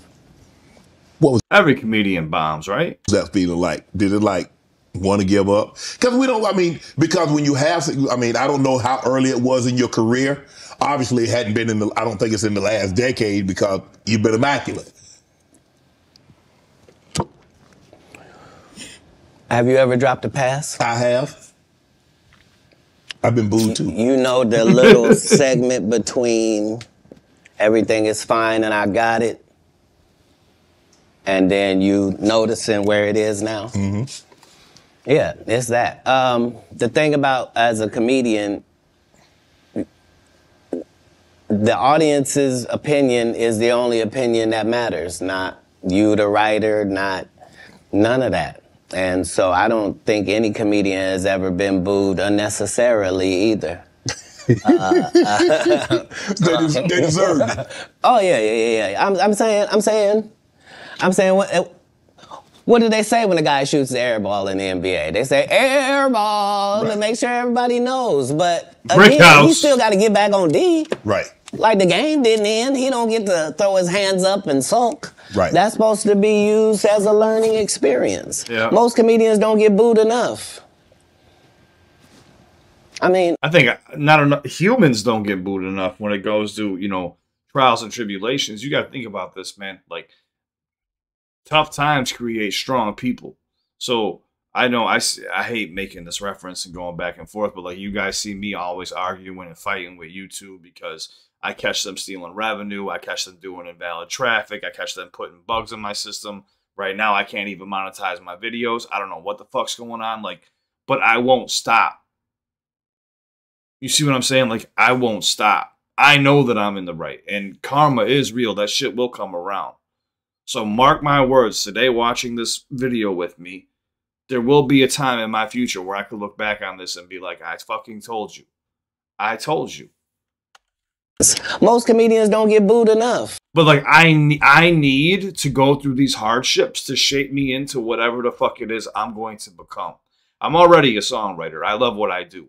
But I do love content creating, and I can see myself having a future in it. I don't know exactly where. I would love to do podcasts like this, something similar. But I have to go through these hard times. I don't know why. I'm the one who fucking... Maybe I offended some fucking person over at YouTube, and ever since then they put a red flag on my channel. Or they stuck a bunch of red flags in me. I don't know. But I'm supposed to go through this to shape me into whatever the fuck I'm supposed to turn into. And I think that happens for a lot of us. And a lot of us are too worried about being in this comfortable, safe place. And then once we step out, we get hurt and go back. I get hurt and I keep fucking trucking through the hurt just to see how much shit I could take. And I think that's what helps mold people into stronger, better versions of themselves. You know?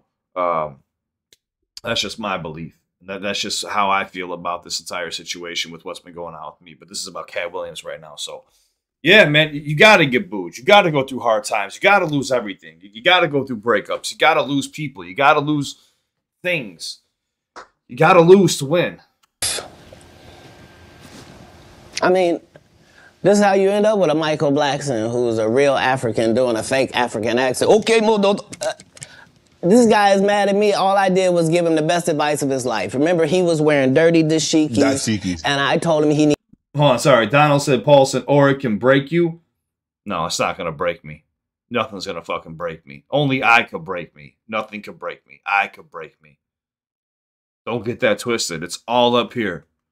And say fucking something happens with YouTube or whatever social media platform and I can't do it no more, I pivot. I find something else that I go fucking do great at. I'll be fine. Because it's up here. They can take away everything from me, but they can't take this. You see what I'm saying? Nothing's going to break me. You got to have that mentality.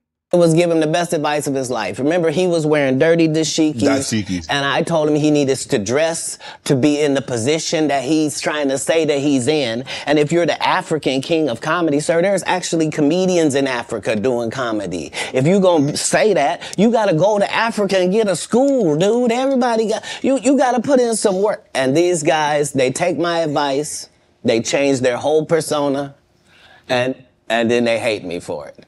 And generally, I'm just too big to comment or make a statement about it or do a live or any of that. But when it gets to be a whole grouping of these guys, I gotta come and talk to Shannon. I love that. I gotta lay it down at the altar. Lay it down at the altar. And Donald, no, I see you. I know you weren't saying just me. I was trying to speak on behalf of other people too that go through hardships. I know what you're saying. It can break people, but that's supposed to happen. You're supposed to be broken, hit rock bottom to rebuild yourself into something stronger. If you let it completely decimate you, you got to work on having a stronger mentality. You know, and Mother Nature has a way of weeding out the weak. You know what I'm saying? Like, Mother Nature knows how to take its course. It will eliminate the weak. So you got to be mentally prepared to lose it all. You got to be mentally prepared to fucking get it all back. That's all I'm saying. I want to see everybody do well. Why do you think in all my videos I'm supporting every artist? Why do you think every reaction channel that ever hops into my live streams, I say, hey, do me a favor, guys. Go like, go subscribe over there. Even people who don't like me, I say, hey, do me a favor. Go show them love. Because I have no competition besides myself, no matter how somebody feels about me. you have to show love across the board. And I do believe in karma. I do believe in that. So hopefully, you know, whatever's happening with everything going on over here, not saying I need to be paid back anything, but hopefully I learn some lessons that'll teach me something in the future. You know, and I hope that happens for everybody who's going through shit right now. We're all going through shit. Be it financial, be it mental, be it relationship, be it whatever the fucking case may be. We're all going through shit right now.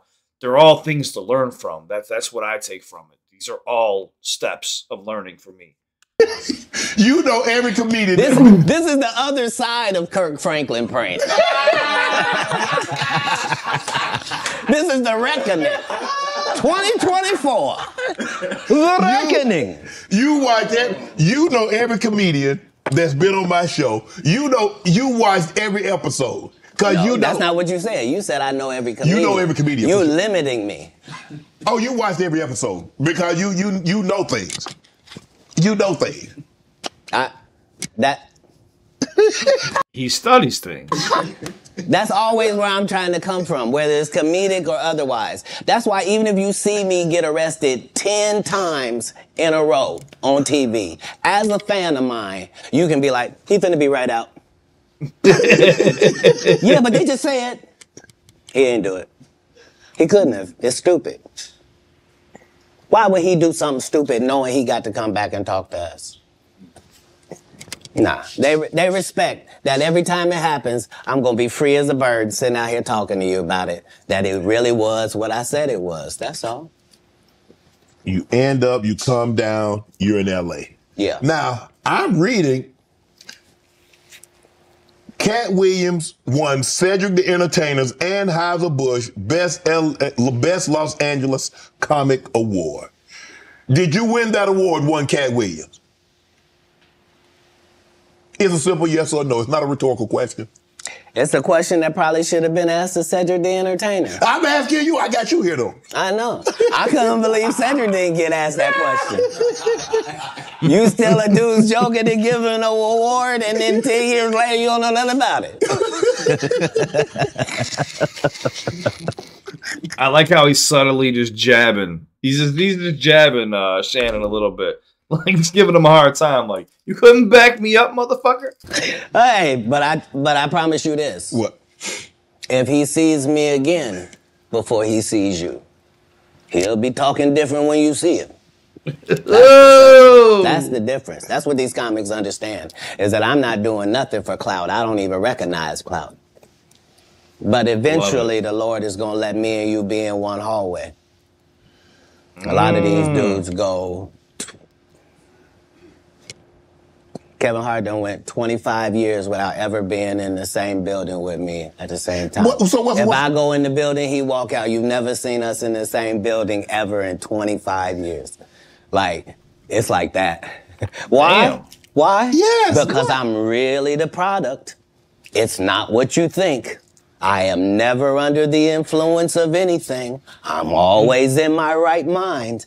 I'm always a physical specimen. And when you see me, I'm much, much bigger than you had thought. I have far less play in me than you would like. And I'm relentless. I'm out there. I'm still, to this day, I play 11 games of basketball with a 20-year-old. The record is 92-6. This is just in the yard, just to the rack, just cause. You work out, Cat? You work out, Cat? Not to the gym. You don't work out in the gym? You do push-ups, sit-ups? My whole life it was just push-ups and sit-ups only. I would do like 100 push-ups a day. Just. I thought you were gonna say 1,000. No, because this is literally every day. Right. This is not for the gram. You know what I mean? Like literally 100 a day. And I would do push-ups, and then I tore both my rotator cuffs. And so it was only thanks to golf that I was even able to get my You a golfer now? back. I've been a golfer for quite some time. My short game is impeccable. I can't get you but 2 and some change off of the tee. Off the tee, but I'm still coming in for par guaranteed. You playing for the tips? He's saying from the blues or the blacks, depending on what the course is. But the blacks, the blues is where pros who play from to make the course a lot longer when he's saying playing from the tips? No. I've found that you don't get anything for that. It seems very egomaniacal. They go, hey, Katt, for free, you can go further back. So when you're driving, for people who don't play golf, when you're driving the ball, there's red tees, white tees, blue tees, black tees, or gold tees. Black and gold is typically right where it's at. Sometimes black and blue is where the same place at, but from the tips would be like blues or black and gold. It makes the hole longer. So say you're at the white tees and it's a par 4 and it's 320 yards. Well, if you go to the black or the blue tees, it'll make it like 345, 350 yards. So your drive has to be longer. He's saying, like, I don't hit the ball far with the driver, but my short game, so saying like 100 yards in, is impeccable. He'll be on there for par. Hey, what? Wait a minute, does it still count the same? Hey, I'm up at the ladies' tee. Don't tell me my pronouns. Which is tell me my pronoun, that's the red tee. Count the same? Hey, I'm up at the ladies' tee. Don't tell me my pronouns. On the golf course, I'm she, her, him, them, and they. Whoever at the front tee. I know we're joking, we're having a great conversation, but you did win the award. How did the award help your career? It had to help something, Katt. Nope. God, come on, Katt. I didn't remember it happened till you just said it. How can Cedric give you an award that was worth something?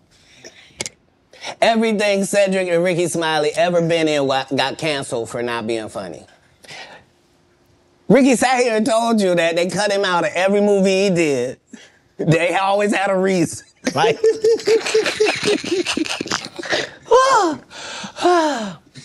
that's fucked up to say, like, hey, I've been canceled or cut out of every movie. But I'm funny because I'm a happy person. I laugh all day long. I can't even imagine the misery of these bums.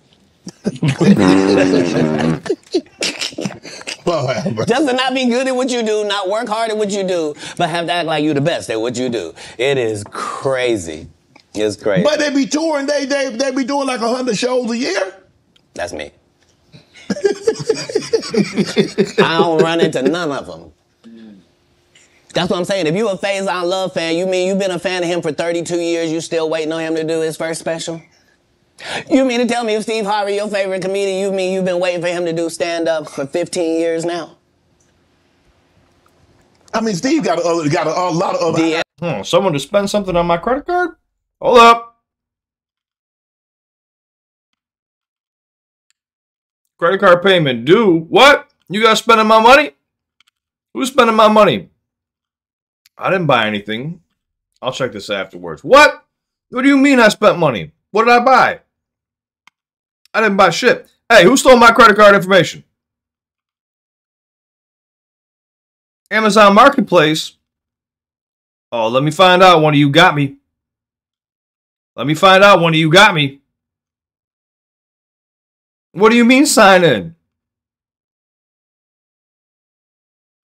What the fuck?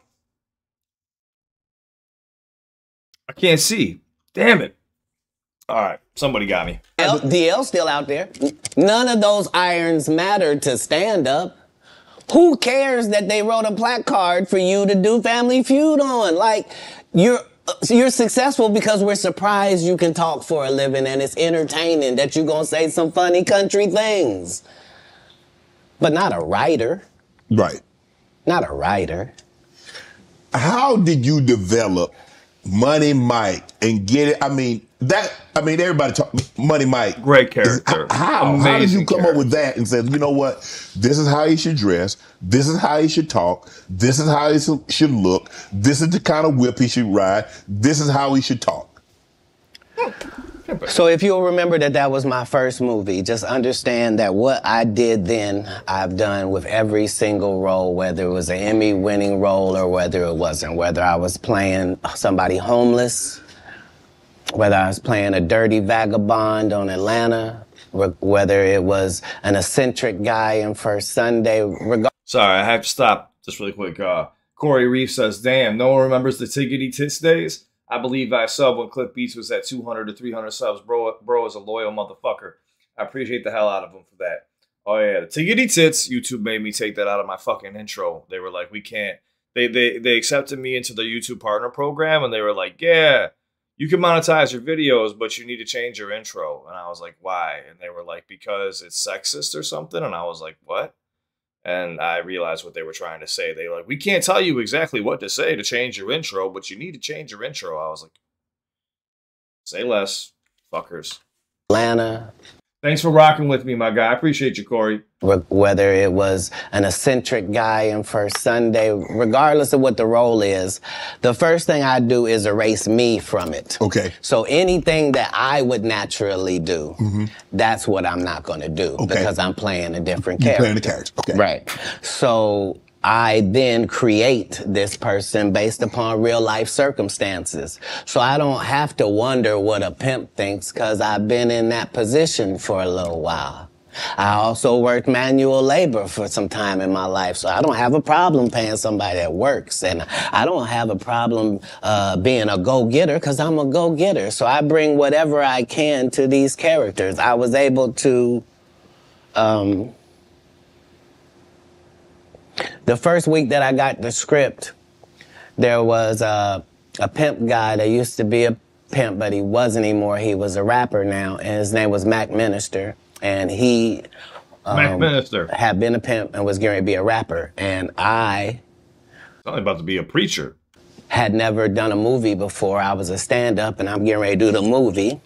And so I was able to craft what a real pimp was like, what was too much. I didn't want to be stereotypical. Right. I did the research. I saw how many times people played pimps, and they were always, it was always something weird about them, I guess, because it's a weird stride and shit. Yeah, they always had something weird. Donald said doesn't seem that long ago, or maybe I was watching older vids.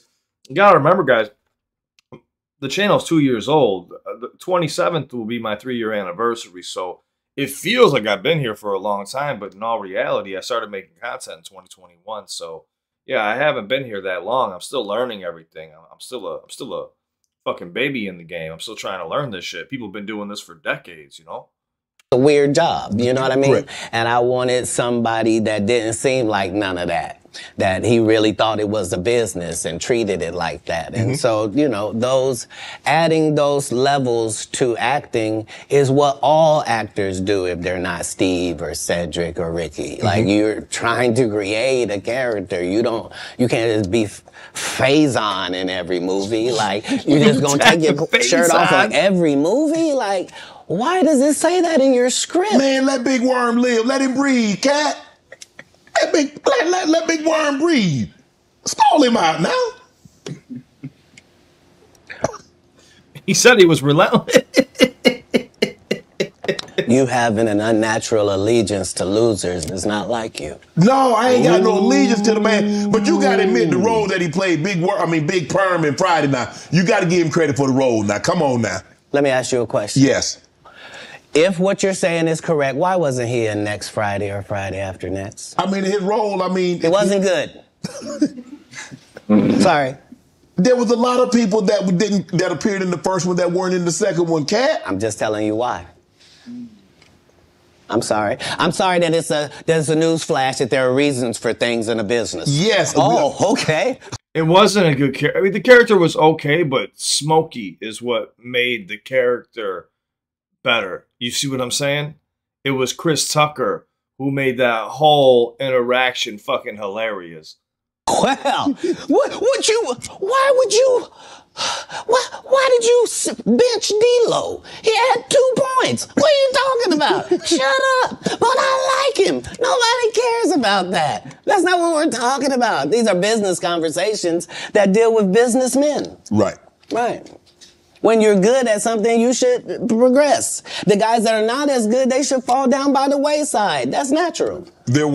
So you believe if your talent doesn't support it, you should fall by the wayside, and the guys that have the talent and they get elevated, they should move. No, that's what water says. That's what the universe say. The universe say the levels. No, not I say. Who am I? I'm nobody. I like that answer. But I'm working every day as if I think that's what should happen. is how it should be. And I'm choosing comedians that also write and work hard and don't steal other people's material. And I'm making sure that they all make $300,000 a season. And I'm making sure that they're not ever signed to me or my conglomerate. And that's why they're successful. No, you can work with me and still be an independent businessman, boss owner like you came in. Right. I don't need you to be subservient to me. That's those other guys that make you pay dues. You said earlier that you rewrote a lot of what Money Mike was to say and how he behaved. So they allowed you the freedom, the liberty to ad lib. How much? Would they allow you to just make an interception if didn't nobody talk about it? As a football player, if the ball come your way, can you just grab it? Can you make an interception anytime? Are you allowed to pick up any fumble? You can do any hustling, right? Oh, okay. Same here. Same here. But here's the thing, analogies. though. Even as an offensive player, they might let me ad lib once I get a couple of years under my belt. They wouldn't let me ad lib as a rookie. That was your first movie. I told you the conversation in my first movie, just because I am committed to laughs. The only way I made it past those 300 comedians, I didn't tell you this. What it required is I had to watch all 300 comedians 10 times a piece. Oh, the 300. Okay, he said 300 people that he had to cross off his list.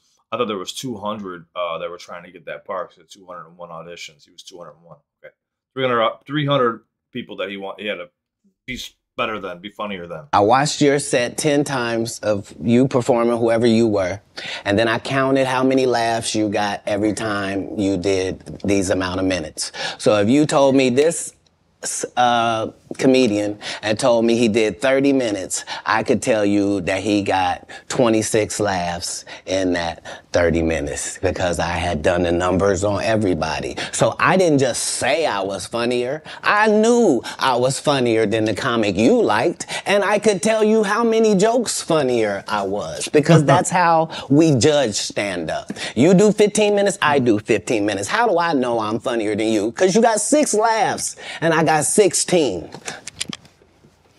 I'm almost 3 times better than you, low-key boy. But I'm never gonna tell you the formula. So you gonna keep just going out there telling jokes. Now understanding that psychologically, the audience by 10 years is convinced that I'm funnier than you. They just don't know why. Because I'm putting out more content, better. The writing. So it's the obsessive content creation and the writing. That's why people harp on me like, oh, you released too many videos, this, and that. And I've listened. I hate making this analogy. But I started listening where I was like, oh, I only do 5 videos. I only do 3 videos. I needed to get back into my element and what I was doing. And I got to stop listening to people trying to give me their input. That's a big problem that I've been going through. And I got to get back to doing me. Because that's what got me here, is doing me. And I stayed away and I started listening to other people. And I got to get back. I got to do stuff like this. Like, I love doing long videos. I love doing podcasts. I love making fucking 10 videos in a day. I need to get back to doing what I was doing. That's how I do things. I had Terry Crews on here. He said at the time that you did the movie, you were homeless. Is that true?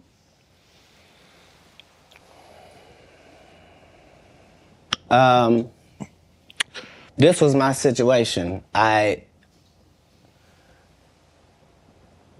5 months prior to me getting this first audition for Friday After Next, I got this baby son. I'm holding him up above me. He grabs my little chain. He's playing with it, and he accidentally drops it. It breaks out my front 2 teeth. I'm in a situation now where when I go to the dentist, they telling me this gonna cost thousands and thousands of dollars to fix this right. They not telling me what it's gonna look like. I go get an estimate with no money involved, find out what I need to do. They find out you got a tumor in your upper jaw, so we're gonna have to do a whole surgery for you. It's gonna be 100 bands. I don't have it. And my God. I'm only gonna have this check from this movie. So while I'm doing this movie, we live in this trailer. This is where we live. So when they come to work at 5 in the morning, we already there. When they leave at night, we still there. We just double back because we understood that this is our one opportunity. And we have this opportunity to change our lives, just like a young man going for the draft. Right. We can actually get in the league with this. There are 30 comedians on this cast. They're all magnificent. This is the holy grail of the situation. So yeah, I was able to make sure that, because it wasn't just my first movie, it was KD Albert's first movie, it was Terry Crews' first movie. Absolutely. I was the leader of this group, which meant that we didn't do their rehearsals, they did rehearsal, we did our own rehearsals daily to make sure that we were at the level of professional actors, which is what made it so egregious, that guy. Saying, I was supposed to. You were supposed to what? Katt, he did have a good part in the movie, man. The Santa Claus was funny, man. The dude said the entire time we were filming, I can't play this role. They got a bandana over my nose and my mouth. My family not even gonna know who this is. So yeah, tell your story.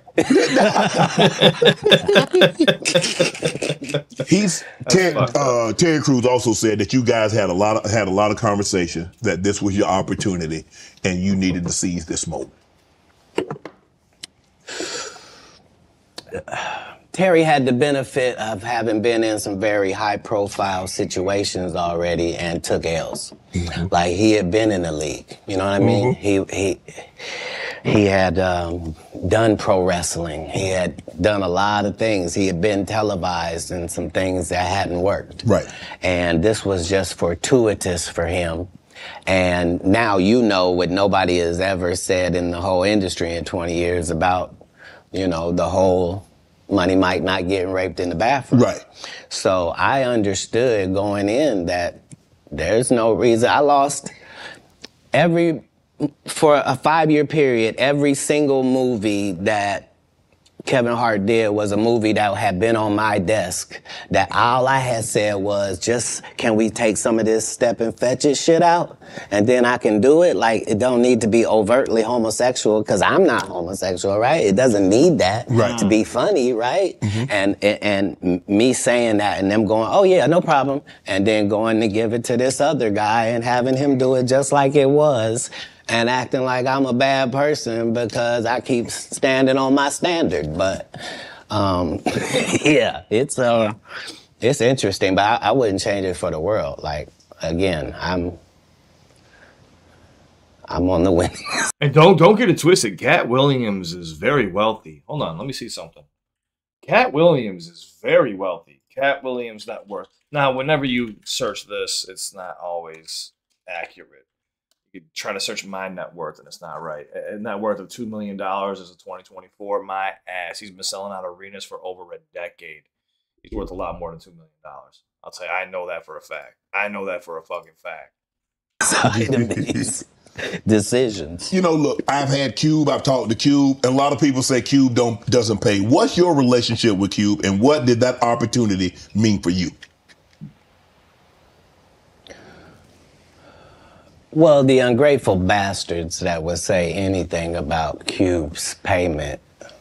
Oh, hold on. I see someone commenting right now saying he speaks on that. You can't trust the Google or Forbes on this. Dude, right now, you can go Google what I make.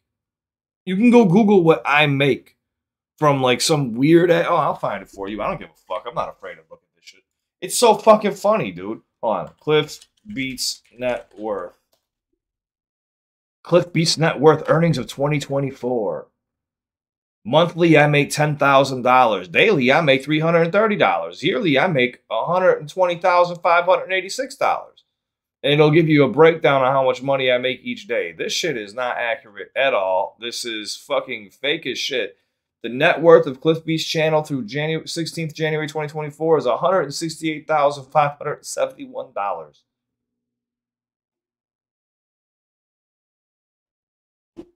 My channel was not created on the 13th of December either. My sub count is not 163,000 people. And I have well over 4,000 videos. it's all fucking fake star stats. I'm not a fucking star either. I hate shit like this. Sorry. Had to get that off my chest. You shouldn't even talk to them anymore. Like you don't go to Goodwill. You don't go to a Goodwill thrift store and go, look at all this cheap ass shit. Why don't you shut up? Why don't you shut up? You could have went to Hermes. Why you didn't go to Balenciaga? Why you didn't get a bowl of the Balmain? You want to have that conversation? Right. What you mean the independent black dude who's filming it partly out of his fucking pocket? What you mean he didn't pay you enough? They weirdos. Weirdos that felt like they earned the opportunity because they were big. No, yeah. I understood. That ain't no $200 million movie. Well, I mean, how much did you expect you was gonna make? Well, I made enough to get them teeth fixed just like you did. Yeah. So it was no harm, no foul. I knew that I was gonna go from there, and there was no turning back for Katt Williams. Well, here's the thing. I wrote it. What I'm saying if I did it and I did a good job at it, you can thank me. I was involved. Right. I'm not gonna come later on and tell you, I never even read the whole script. So how you know what roles? What? What do you mean you never read the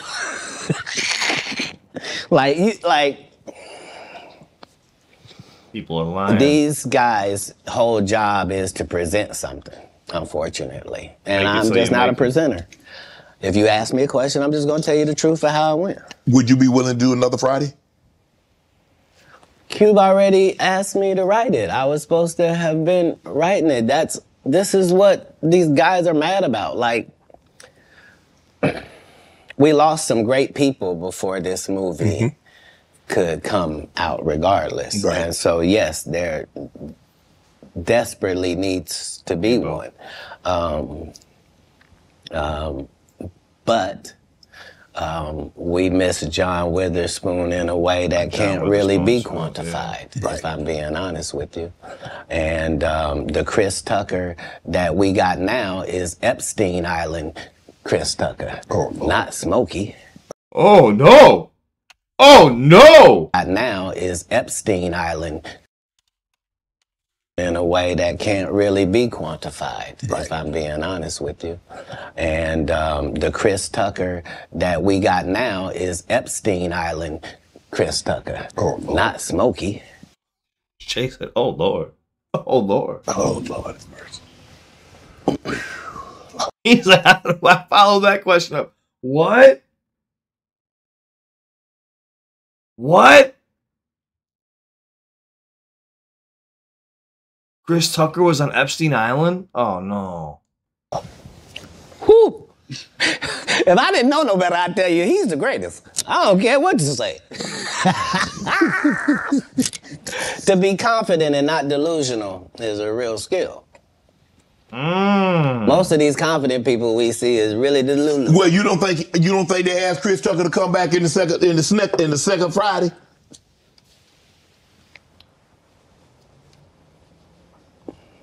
Smokey was all in Smokey. There ain't no Friday without Smokey. We all agree to that, and there's no next Friday without Friday, and there's no Friday after next without Friday. We talk about the road because you said that they don't. Here's the thing. Here's the thing.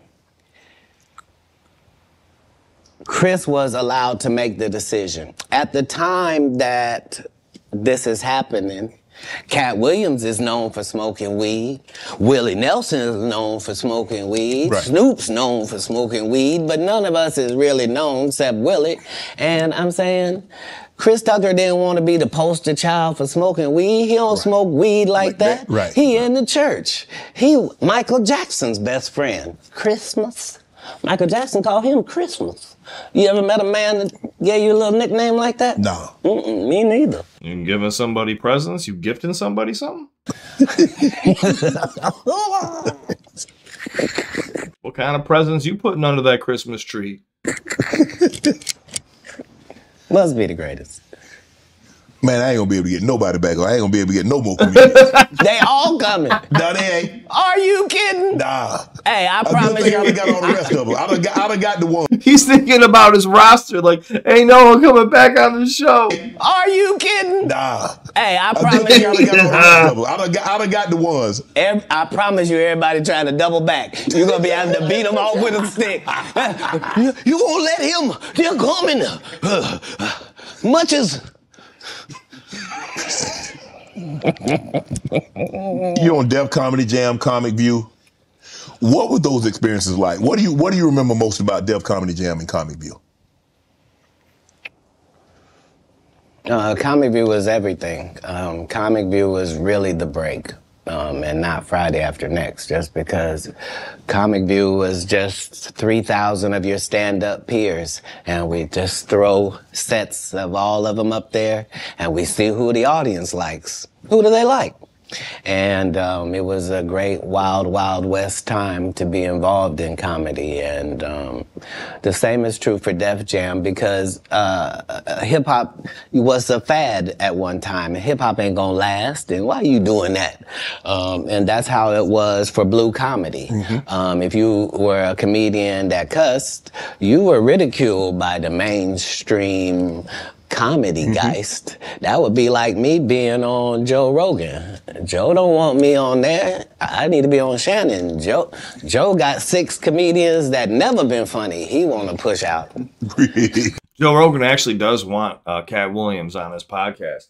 I've listened to Joe Rogan's podcast a few times where he praises Katt Williams, and they've watched some of his skits and stuff like that too. They all praise Katt Williams. They all do. All of his friends, all Joe Rogan, they definitely do.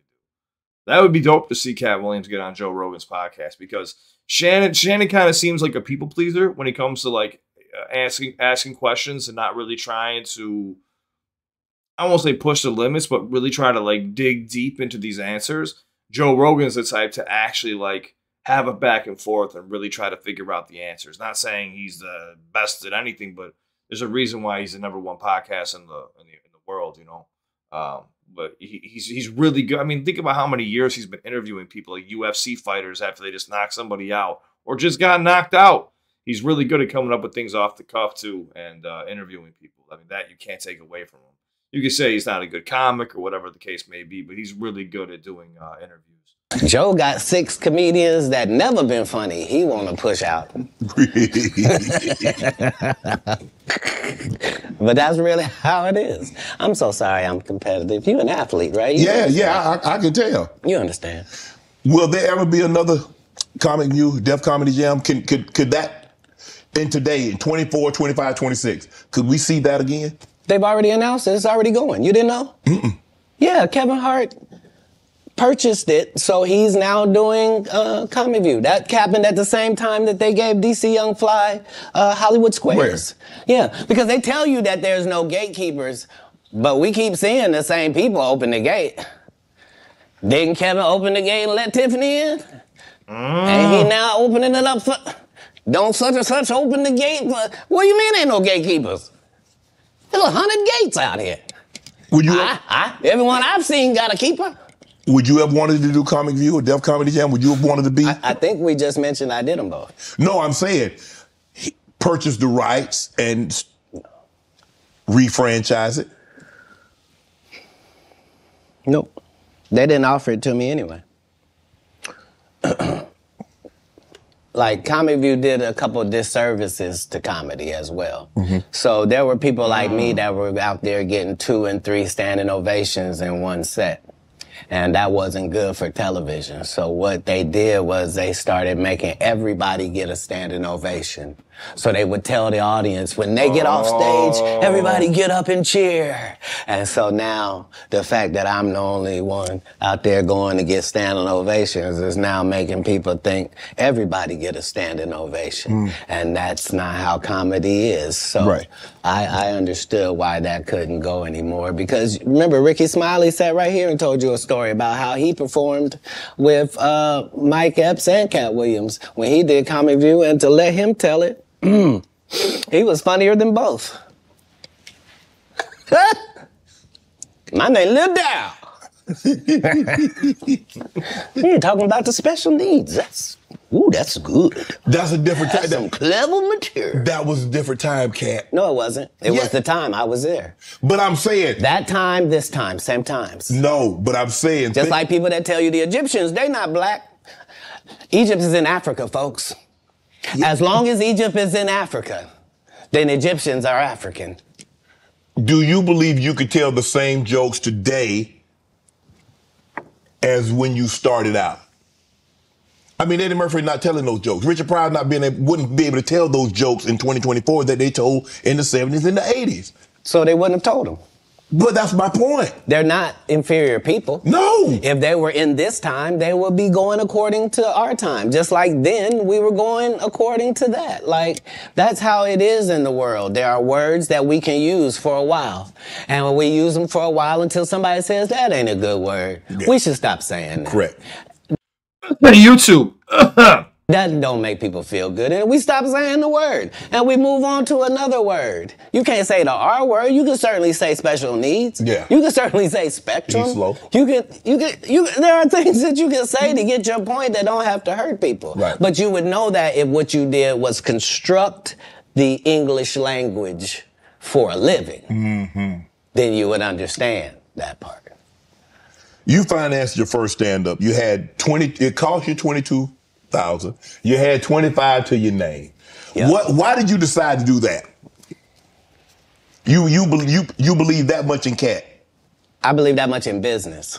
In business, the goal is for you to become independent and be the boss, take the responsibility, and also get the profit. Okay. That's all. How can I be looking for you to put me on if I wouldn't? And if I can't show you what you missed out on, why would you believe me? Now, the fact that I was able to do it 12 times, that's the real thing. The part that I'm able to do it all across the country. The fact that every time I do a tour or a special, you think, well, that's sponsored by somebody. Somebody did a good job.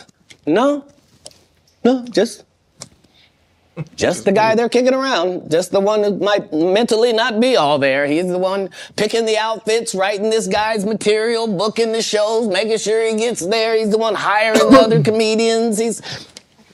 But hey, I knew that that's the end goal. So if that's the end goal and I'm there when I start, why would I deviate from that? Right. Remember, my goal was to get this far in Hollywood and still have a virgin asshole and never have sucked a penis. That was my only goal. I didn't want to get with a white woman because I was scared she might have me running down the street like Jonathan Majors. There you go. See, come on, Katt. Not because I didn't like white women. I think white women are as great as any other women.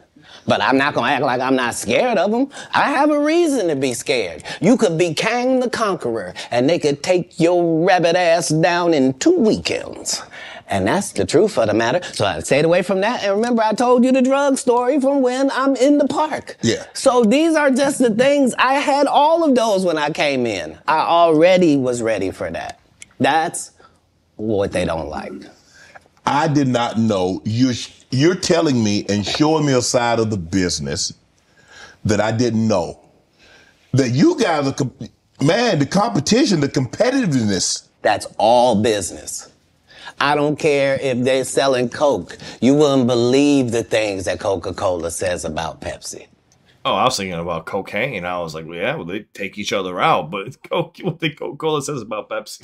You wouldn't believe the water conversations between Dasani and Liquid Death. Like in all business, in all sport, competition is a driving force. And I don't require anybody to be better. Who am I?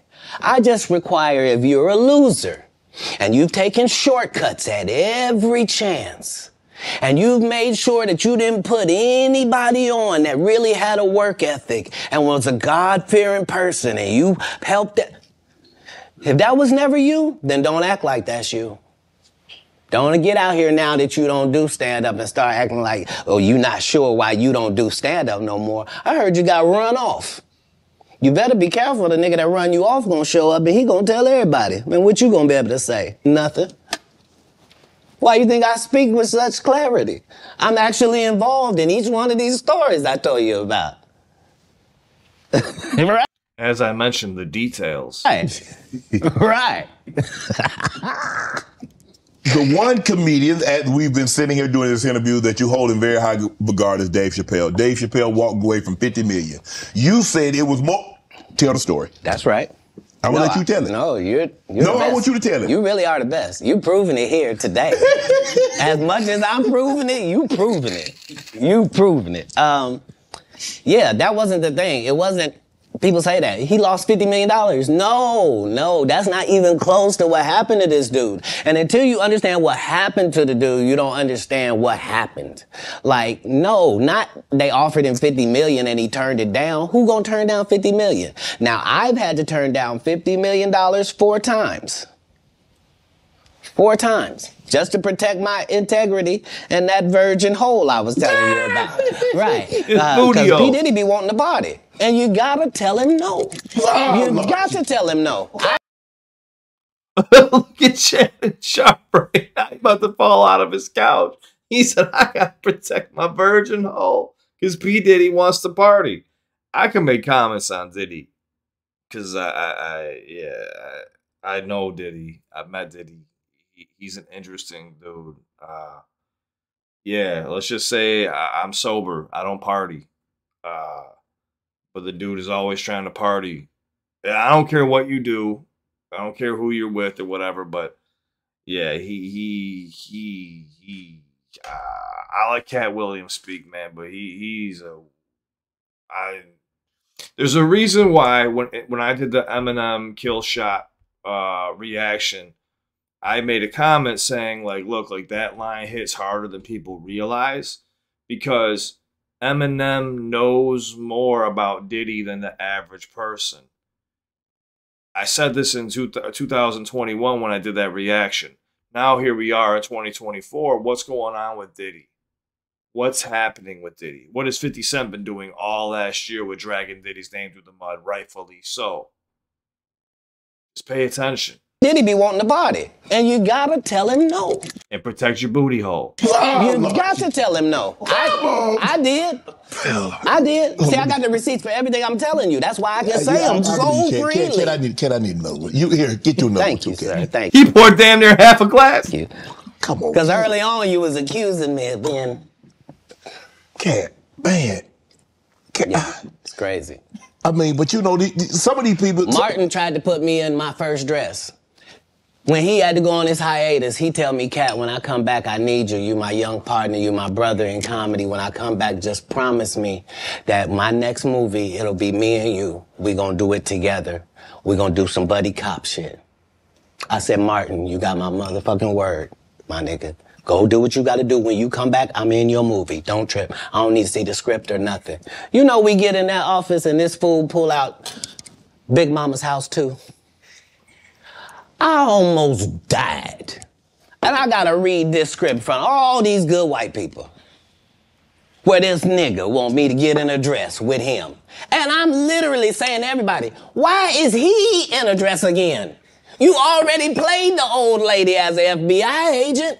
We can play anything now. We can be playing a dog catcher this time. Why do we need to be in a dress? And I get so mad, I say, you don't want me. You want Brandon T. Jackson. And that's who they went and got. Twice I said it, they went and got him. Just like I'm telling you, I had that other dude's work. I had all of it. All I did was say, I want to punch it up so it's not offensive to real niggas. And that's how I got in this position.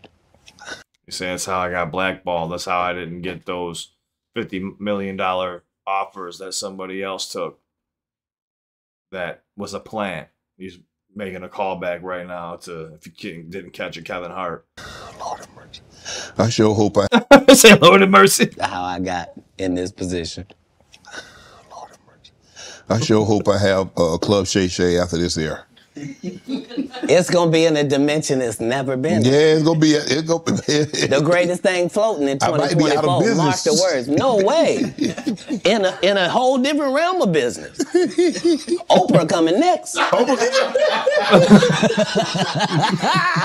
Once I establish this as a place of truth. Yeah. Oh yeah. Watch. God's people ain't that few. Prince. You met Prince. Prince was a friend of mine.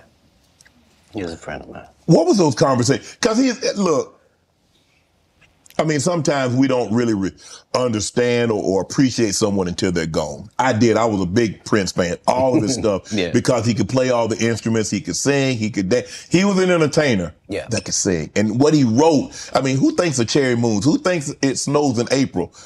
Who a raspberry beret or pink cashmere? The purple rain, the things that he wrote about. Well, like, bro, who mind goes there? The writing is connected to something higher than you. I can't explain it. Sometimes when you're in that creative zone, things just kind of, it's like you have an antenna up and you're just grabbing ideas and thoughts. Yeah, he was special, very special, in touch. He was unlike anybody in the world. He was just an amazing individual. I was able to meet him when I was 12, and I knew him my entire life through all of his changes. I was able to assist him many times. If you go look at Prince's car collection, you'll see that Prince don't have not one car Katt Williams ain't got. He got the Prowler from Friday After Next in there. He got the same Bentley as me, because we share certain things. Our connection was lyrics, musical lyrics, women, and cars. And those are the areas where he trusted my opinion on things. And that's where I got to be helpful in his life. And he was helpful in mine in really all different types of ways, especially about the business, as far as being a black man that was rich in this business at 18 years old, had already did his first $1 million contract, had already broken records, was determined that he didn't want to be like anybody else, was so great of a guitar player that black people just stopped caring about guitar, and he got left out on a limb and somehow still had to create his way out of that. He was just really a 1 in a billion type person. I was lucky to know him. Now, there are specials and the streaming. I don't know. I don't think there's as many, and there's no DVDs now. So where are you on this streaming, the specials? I mean, obviously you still tour, but how much do you focus on? Okay, I'm gonna tour, say 100 days or 150 days, but I'm gonna do a special. Well, now that our relationship with Netflix is at the 8-figure mark, 8? How you said 8? How often you want to make them? Oh, you said 8? I mean, like right. 5, 6, 7, 8? Got to be 10 million to qualify, yeah. So what I'm saying is, once you're at that level, how many would you do? I'd be willing to bet you say, every time you turn around, I'm gonna be doing another one. Hey. I think that's what you would say if you was any good. Yeah. And like I said, with 12 comedy specials, why do I need to be in these conversations with these specialist people? Sid ain't got no specials you remember. Steve ain't got no specials you remember. Ricky ain't got no specials you remember. Faison ain't got no. What? So why do y'all get special? Yep, it was 20 minutes long. It was good too, though. It was. He's good. Not it was good. He's good. See, he's good. Don't think because I said something derogatory that I don't know how to hate. Earthquake has consistently, I don't think anybody's ever said Quake wasn't funny. He probably never been booed. Yeah, hilarious. I don't think he's ever given a bad performance. Nathaniel, my dog. But off the cuff. But his just due was overdue. He was in a whole different situation. Yeah. Because he wasn't able to translate the stand-up to the movie thing, TV. he took a hit. Most people don't take a hit. They're just judged on their stand-up. Right. So yeah, no. Even though it sounds like there's a lot of people that's not the case. I'm a proponent of all of us who are in this business working hard trying to make it. When you got into stand-up, was crossing over, was doing TV, was doing movie, was that a part of it? You're like, okay, I'm doing stand-up. Okay, the next progression is TV movies. Throughout the history of stand-up, sir. That's the goal for all of us. That's how it goes. That's why when you hear these dudes talking about, oh, I didn't want to be a movie star, you just know it's disingenuous. Like, what are you talking about, dude? Yeah, oh, no, I just wanted to do a game show. Right. What? Are you sure? Are you sure?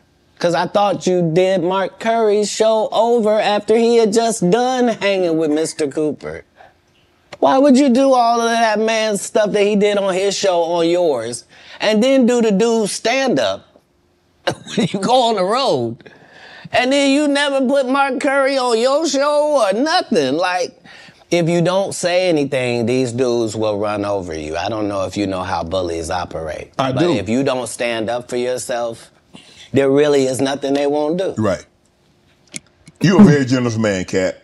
You're the sole sponsor of Melba Moore getting a star on the Hollywood Walk of Fame. You did all that on your own. Why? Do you have a personal relationship with Melba? No. I understood that she was a black woman in a time where it mattered what you look like, and they had a certain thing that they needed you to look like and act like in order to be successful. Right. And she just never did that. She wasn't tall enough. She wasn't fine. They didn't like her looks. They didn't like that her hair was natural. They talked crazy about her, and yet she still made all of these achievements. And I'm like, understand, I'm already in the Comedy Hall of Fame. I'm already going to heaven no matter what happens. If it ends in a second, I'm up there. So it gives me the leeway to do some things that are simply because it's the right thing to do. So the truth of the matter is, they wanted to give me a star. But please don't consider me and this person been sitting on this list this whole time. And just because they ain't got enough money, they can't get they just due? That's crazy. When do you start? That's hurtful. What if somebody can't afford their flowers? You mean they don't get them? No, God don't operate like that. He would send a dummy like me to come and take care of that. Just so that the right thing happens. That's how the universe works. But because remember, saying I was godsend. Hold on, I got to use the restroom, guys. Give me 1 second. We're getting close to the end of this. I guess maybe not. We got 15 minutes left. Hold on. I got to use the restroom.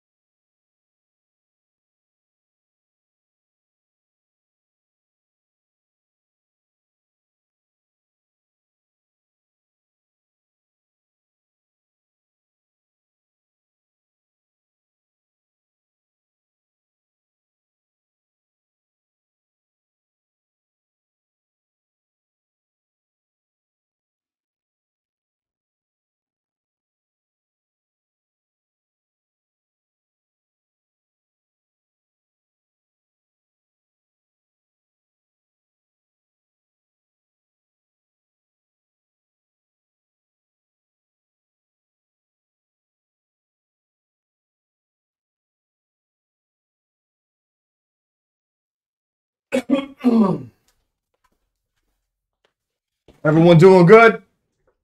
Everyone got their drinks, their popcorn, their food. Everyone chilling. Robin Williams is one of the few. Yeah, I haven't had a chance to jump into Robin Williams' stuff, but I definitely will. Let's finish this up though. Remember, what am I spending my money on? I'm not spending my money on strippers. I ain't spending them on drugs. Why not? Like, Stripper what? bar. Because if I go in a strip club, I'm only trying to get her out of there. Yeah.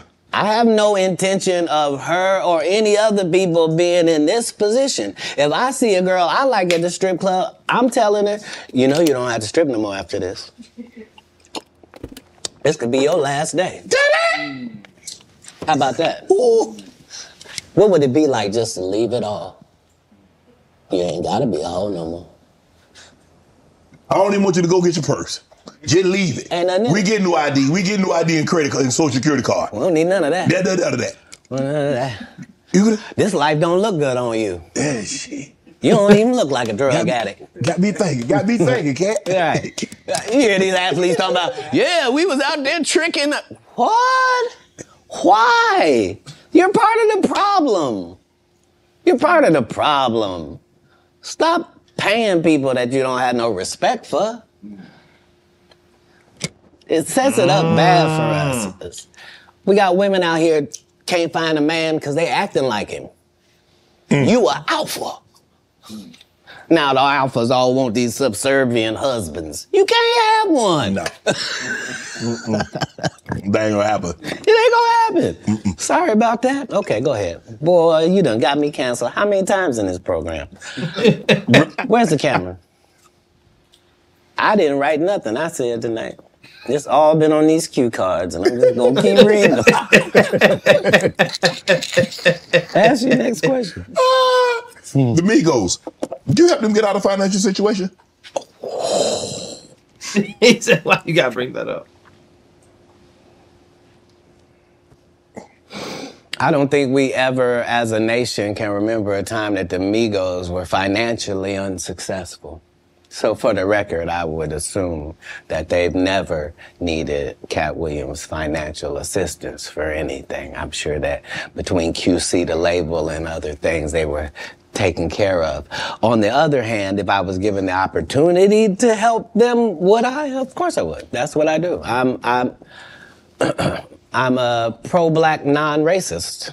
Like, I really, really love black people, but I don't love them more than other people. I love everybody. I'm a black guy, and I try to stick with that. But yeah, I'm not one of those pillow talkers either. Like when I do something good, I'm really not doing it for the gram. It's not for any of that. I'm just doing it because it's good to do.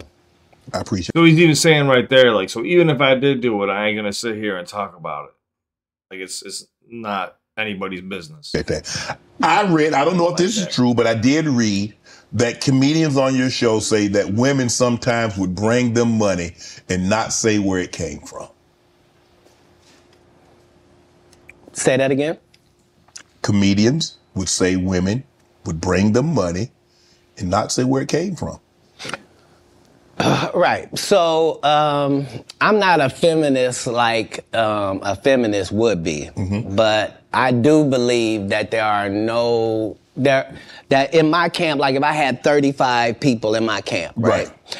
I believe that other than 4 jobs, I believe that a woman is better at any of them jobs than any man could be. Okay. So 10 of these jobs, no man can work because I'd rather a female be there. If I gotta smell anybody's breath, I want it to be hers. I don't want none of you crusty. So what I'm saying is, if in a staffing issue, I'm gonna have 75% women just because I prefer them. Right. I don't prefer to hear 2 guys talking in the corner. I prefer to hear 2 ladies talking in the corner. I don't care what they're talking about. I just prefer that. So a lot of times I will utilize ladies to convey a message. If a comedian is doing a great job somewhere in the country, he just did a masterful set and nobody's gonna pay him. They just clapping. And I know he's broke as shit back there. Wouldn't it be nice if somebody just showed up and gave him a little blessing?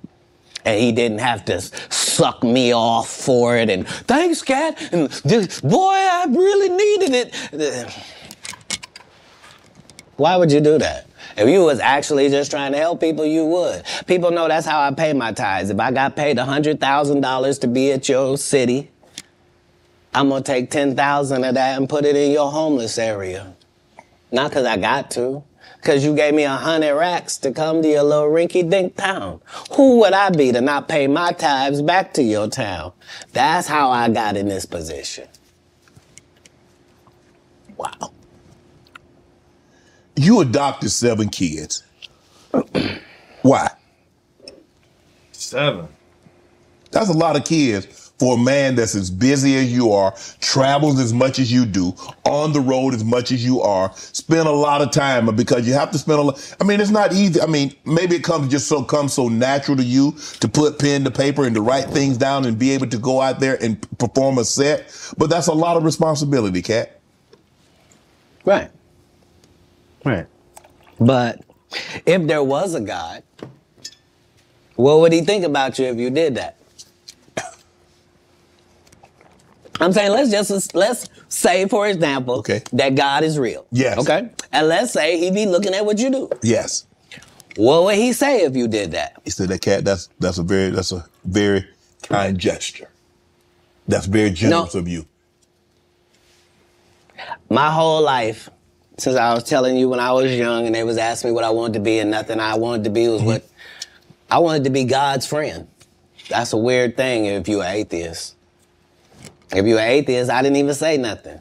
But if you believe in God and I tell you that I wanted to be God's friend and I wanted to even go to Hollywood and still be God's friend, if I told you that that was my aim, you could understand where I'm at. Like, I promise you, no jealousy, no bitterness, none of that. I got exactly what I was trying to get. I haven't been shorted in any way. I mean, 7, 8 kids, single. You gonna get married? You remember the conversation where it was me? Yes. And I didn't know what was gonna happen to my 2 little brothers and yes. they was just gonna be out there? Yes.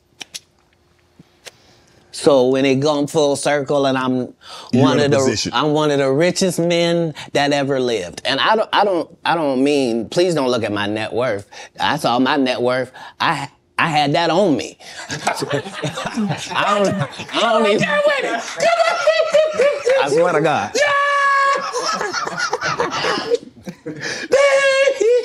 What I'm saying is, like. He said, I had that on me. I'm saying, my net worth is less than my last Netflix deal. You understand what I'm telling you? Make it make sense. But I'm fine. Jesus was poor. Jesus ain't had nothing. So why don't we be mad you say I don't have nothing? They ain't had the amenities they had back then, okay? Say it again? We got different amenities now. Not more than gold. Gold was the amenity of that time. We still got gold. Gold still run it. They have no Rolls Royce. They got you can buy an ass. That's what they call it in the biblical time. They were cheap.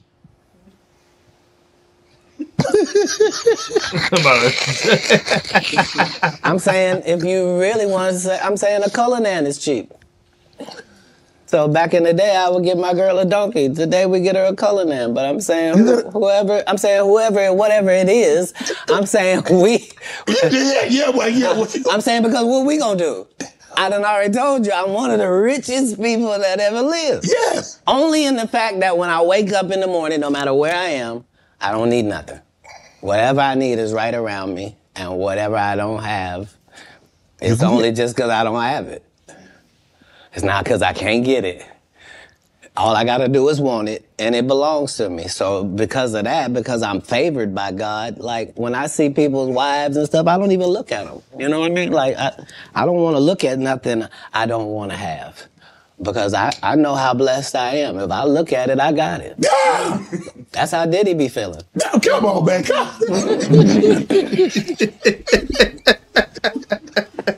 So you're not supposed to look at anything that you don't want.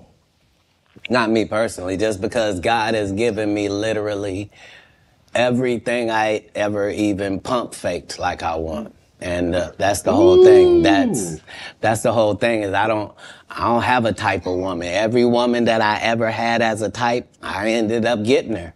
Now she's not the type anymore. Now I understand that every woman is a one of one. Like you can't really have types. I see Shannon bit his lip over there. I like this. So he's basically saying like I'm the richest man, but he means what he means by that is like his gratitude, his appreciation. He has no demons. He has nothing holding him down. So when he wakes up in the morning, there's nothing in control of him. Like he's in control of himself, and he gives all of his glory to God. So he's saying like at the end of the day, like I'm rich because I know I'm happy, and happiness and health is the most important thing in this world. Doesn't matter if you have $100 billion or fucking $100 in your bank account. It depends on how you look at it and how happy you truly are. What? Cause see, I tried to ask me something about marriage, but then I ain't say nothing about no marriage. Yeah, you did. Yeah, when you did. Rewind the tape, you let it out. You was like, "So you ever gonna get married?" And then you took it back. It's okay. It's okay. I wasn't on as a photographic memory. Are you?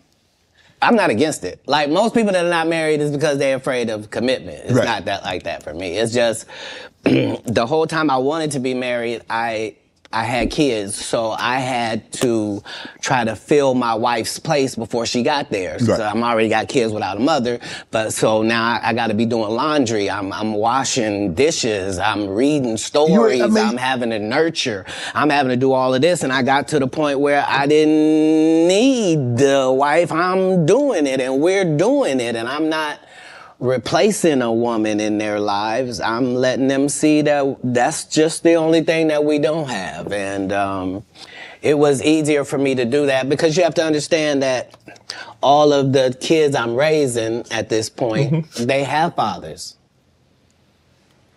You see? They have a mother. You see? I'm a different person. I'm raising you. And so that needs to be done with the other respect for the others that put work in as well. So yeah, I never had a problem getting married. What's one of the one things you try to teach your kids?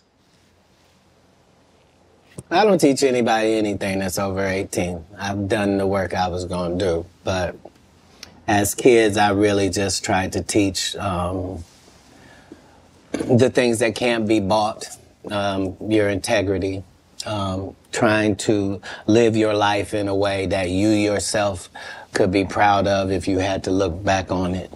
And I didn't do very good at leading by example, but behind the scenes, that's never what I was pushing. They understood that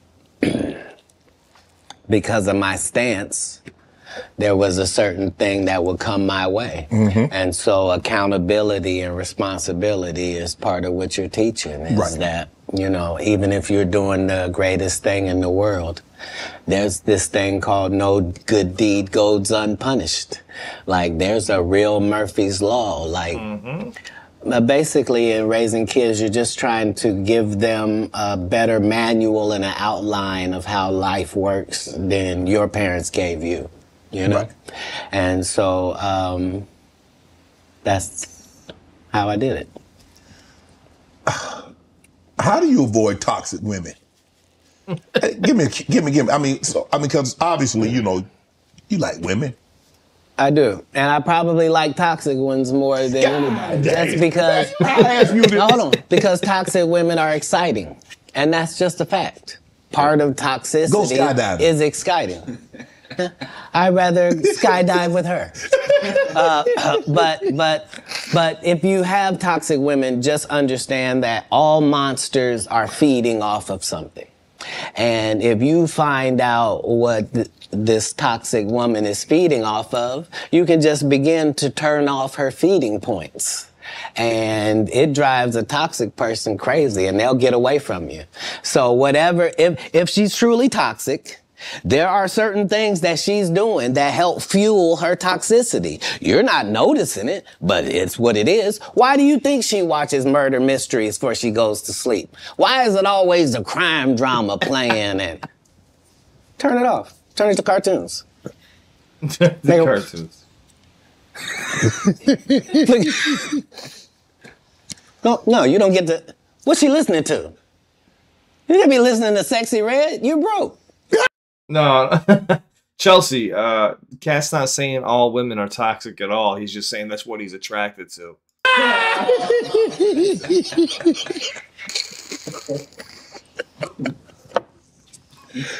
Toxic people are trying to get things. They're not being toxic for no reason. They're gaining something out of how they operate. That's why they operate like that, because they get something. As soon as you find that out, you'll be able to cut off what they're getting, and they will leave. Yeah. Yeah. You were married once. Never. You weren't married? Never in life. So would you have a cohabitation agreement? Never. Cohabitation? How could I be a single parent and be married? You could, you know, there are people that like were married and then they get divorced and then they become single parents. That's how that works. Yeah, but a person who's never been married means he's never been married. Okay, I'm gonna take your word for it. Why would you need to take my word for it? Hold on. If I had been married, wouldn't have somebody said who she was? No. It might have been a long time ago. Nope. I've never not been famous, sir. I just worked the story out to you. I don't have no hidden mysteries in my life. That was Jesus. I don't have no periods in my life where it's unaccounted for. No. That person that said that was a liar. I got a case right now in LA. This lady said she was my assistant for 14 years, and I heard her or something like that. Never worked for me, not a day in my life. Liars lie because they want to. But people always say, why would they lie? No, there are several women have said they was married to me. It's just when it went to court, they had to say, I was married to him spiritually. You shut up. How you gonna be married to me? My kids don't know you. Answer me that. So do you have a problem? Do you have a problem bringing women around your kids? No, not then or now. I've always lived with several women. Like, I'm known for several? That. Yeah. Like more than one? I've already told you that I prefer the company of women to the company of men. So if I told you that me and a couple dudes on my staff sometimes have to cohabitate, nobody finds a problem with that. Yeah, so it's me and 3 ladies cohabitating because that's how the business gets done. Like, I don't want a chef that scratches his nuts before he cooks. I don't. No disrespect to these guys that go around with these large male-only groupings, but that's not my episode of Entourage. Man, you were approached by 7 gunmen. You were robbed, shot in the thigh. Say it again? You were robbed once, correct? No, I never been robbed. You didn't get robbed. You didn't get approached by gunmen trying to get robbed? They didn't take anything. I wasn't even the target? I wasn't even who they were talking to. And not because I say that. Because if you look at what time period it is, I'm not even making $5,000 a year. So robbing me wasn't the answer. This is before Oklahoma. You talking about a terrible condition. They'd have been disappointed thinking they'd get something off of you, huh?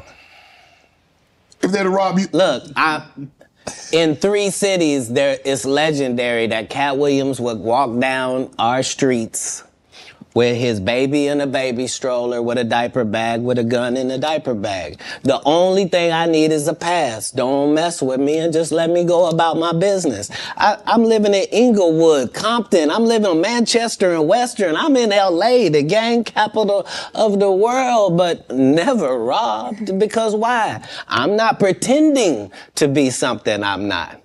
You think I'm a blood. You think I'm a Crip. I'm from Ohio. I'm a comedian. I'm a father. Right. I'm trying to do something out here. And not only do I not judge what you're doing, I'm not trying to be involved. Right. That's the difference. That's where the respect comes from. You're touring right now, the Dark Matter tour. Yeah. Filming next Netflix special. In May. May. Yep, next Netflix special. At U2 Theater in Inglewood. I'm about to catch that. I thought you might say that. I will catch that one. Right, because it's a homecoming for me. Because I lived on Hazel, so you know. I gotta catch that. People know I lived in the heart of Inglewood. They saw me walk down Market Street with the babies I'm raising. Like they understood that. No, I was really not pretend. Oh, he want to be from the hood. No, I'm living there on the street. What's your favorite city to tour in? The next one, sir. Yeah, that's the real beauty of travel. Right. That's why most people don't have the empathy and the sympathy that they need to have for other people. It's because they haven't seen other people. Right. Like if you went to Ireland and you saw what them people was like, and you went to Sweden and saw what them people was like, if you really went to Africa and you really saw what the people was like, you went to Haiti, you went to Puerto Rico, if you really traveled across the country, you would see that all people is the same. It's way more people that's good than the fucked up individuals you seeing. And if you understood that, it would change everything. So I don't have any favorites in the world just because every place is dealing with their own issues, their own troubles. All places look better than they actually are for the people that live there. And it's always a difference between what it seems like and what it actually and what it is like. People will tell you, Oh, hold on. Sorry. I gotta say something. Independent Unity React says, I respect Katt, but at the end of the day, this is marketing for a new special, isn't it? No. How many other podcasts you seen him get on to market something? For the last 2 hours and 13 minutes, we haven't mentioned one thing about touring until Shannon brought it up right now. I think Katt came on here to set the record straight because Shannon had people on here that were lying about him and kind of speaking poorly about Katt. So he came on here to rectify the situation. Katt Williams has been selling out arenas, like I said, for over a decade without doing really any marketing. He might go on a radio show or something like that to show love to the city. And like he said, for anything he'd get paid, he would give back. So he'd also go on to these shows just to give back and show love. So Katt Williams has always been able to sell out arenas without doing marketing. You know what I'm saying? That's just how big his name is. But, I mean, of course, it doesn't hurt to get your name out there, but I'm sure Katt Williams' intentions were not to come out here to market his show. That was Shannon trying to show love to Katt right here, but he really doesn't need that, to be honest. I went to Paris. I was there at the Eiffel Tower. Bitch, you had bed bugs. And there were rats everywhere. The food was terrible. Yeah. Tell the rest of it. Yeah. Don't tell some. Let me ask you a question. When you go to these cities to tour, do you make it a habit of getting out? That's how I built my reputation. It's also how I ended up in jail 19 times. Because when I come to do a show, I'm really in your city. So whatever the strip club is, I'm there. Whatever the top bar is, I was there drinking. I was over there. You at a casino? I was at it. Like, what was it? Huh? Because I'm in your city. Right. This is how I'm learning your city so that when I do my show, I can be talking about what I know, not what I think, right? And so that was what I did at every city that I went to. The first 15 minutes of my show is what it's like to be here. You see what I'm saying? And so that was always a part of what kept my legend going to the point where I can still be in these arenas without you ever seeing a poster with my picture on it, without you ever seeing a flyer, without you ever seeing a post that goes, hey, it's Katt. Could y'all make sure y'all come out and come see me? Because I'm going to be in, would you please? Learning your city so... Repeat it again. That when I do my show, I can be talking about what I know, not what I think, right? And so that was what I did at every city that I went to. The first 15 minutes of my show is what it's like to be here. You see what I'm saying? And so that was always a part of what kept my legend going to the point where I can still be in these arenas without you ever seeing a poster with my picture on it, without you ever seeing a flyer, without you ever seeing a post that goes, hey, it's Katt. Could y'all make sure y'all come out and come see me? Because I'm going to be in. Don't do that. Would you please come on out, guys? And I really am. Because we have a different respect. I know I'm coming. They know I'm coming. I know they gonna be there, and they know I'm gonna do the best job I can possibly do, and they know beyond a shadow of a doubt, whatever hour he was doing when we last saw him, he won't be doing that hour when we see him this time. It's a whole new conversation. And because I've never strayed from that, they've never strayed from their part. I'm looking at some of the actors that you've been on screen with. Cube, Tracy Morgan, Regina Hall, Terrence Howard, Nick Cannon, Tiffany.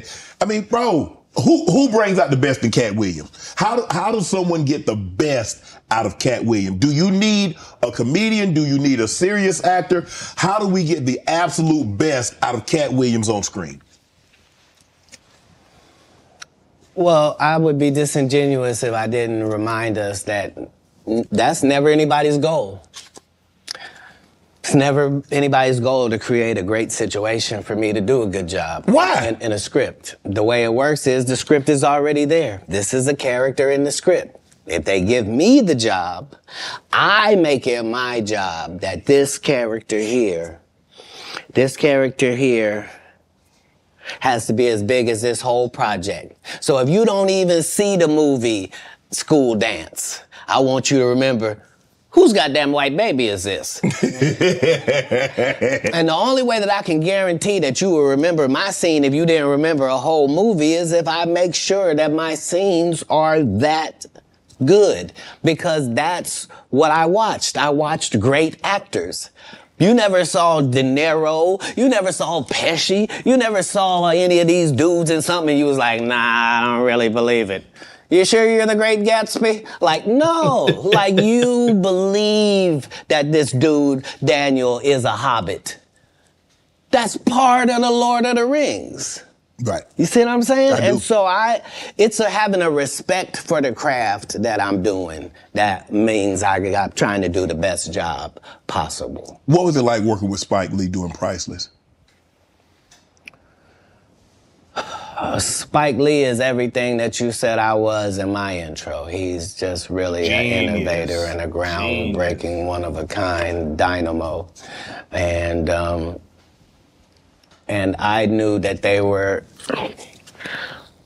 like, they tried to sabotage me even then. Like, as soon as I said I wanted to get Spike Lee to direct it, because that was the biggest thing I could do, they immediately gave Spike to Gerard Carmichael and had him do his special too at the Comedy Store, and just to undermine, like, but if there's one thing you can take away from me as a person, whether you like me or you don't, if you take this from me, you will be a better person. If you decide today that you're gonna live every day like it's your last for real, which means have a conversation with yourself every night that, okay, that was it. May not be no more after that. And really count yourself every day like this could have been it. All right, before I go to bed, this could be it. All right, how's that looking? If you can do that, it'll change your life.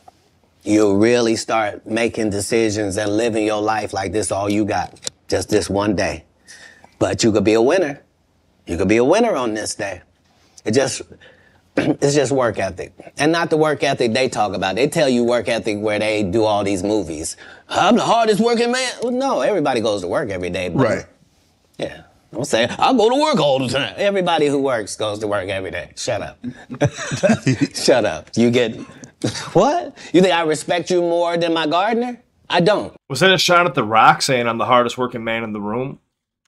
Shut up. You get... What? You think I respect you more than my gardener? I don't. I don't. He work every day. Rain or shine. I don't know if you saw this, but Taraji P. Henson got extremely emotional the other day. She was giving an interview. Yes. And saying that they're vastly underpaid and say the math is not mathing. They get X amount of dollars by the time Uncle Sam get his cut, by the time the agency get their cut, and what you see they were supposed to get is a fraction of that. Where do you come down on that, Katt? It was the saddest thing ever, because imagine Imagine being in your genre, in your sub-niche, whatever it is. Imagine being in your lane. Imagine being one of the very top of your lane. That to the point where if they don't take you for the role, there's not 3 black actresses that they can say are bigger than you that we're going to give this to. Imagine you being at that point and have to humble yourself and say, they're not paying me, y'all. Fucked up, and that's why I keep on telling everybody that's in music and stuff, stay independent. It's not even worth it.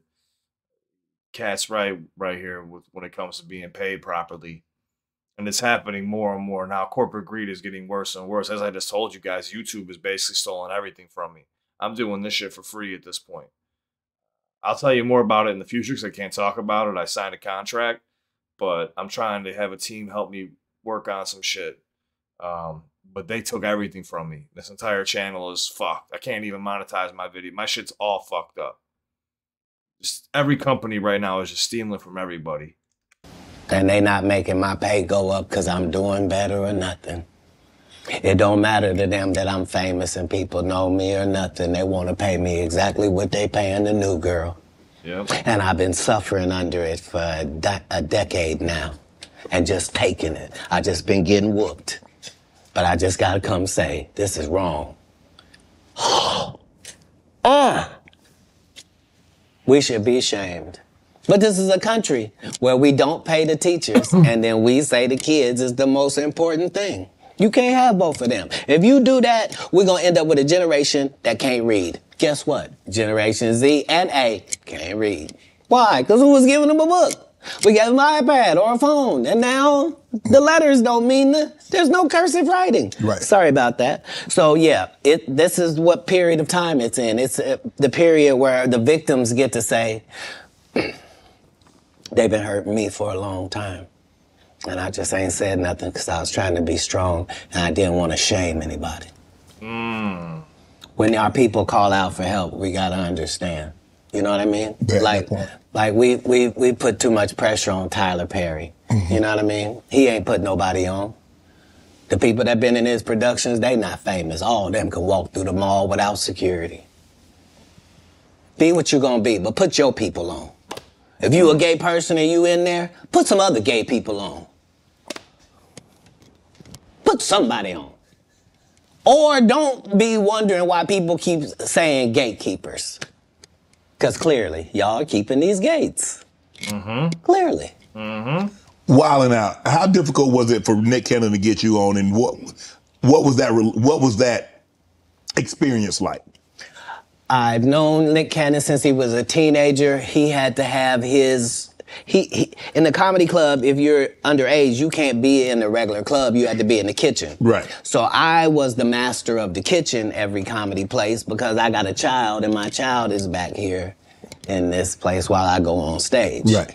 So I've known Nick Cannon since he was 14. Nick Cannon has never called and asked me to do one single thing, and I turned him down. Because I've known him since he was a young black child in Hollywood. Wow. So what I did in Wildin' Out was to be his protector and to be his voice with hip hop. So the whole thing was the thing that he was trying to do had never been done before. You can't bring 6 comics in and let 6 comics talk shit about 6 rappers because the 6 rappers will beat the 6 comics' ass. Right. You would have to have a comic that could actually stand in between and go, look, we comics, we gonna say what we gonna say, y'all gonna take it and understand it's a joke.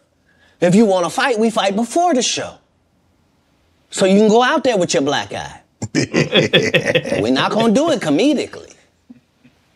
This is what needed to take place in order for it to be successful, which is why it had already aired and didn't work. And then suddenly when it comes back with me, it suddenly works.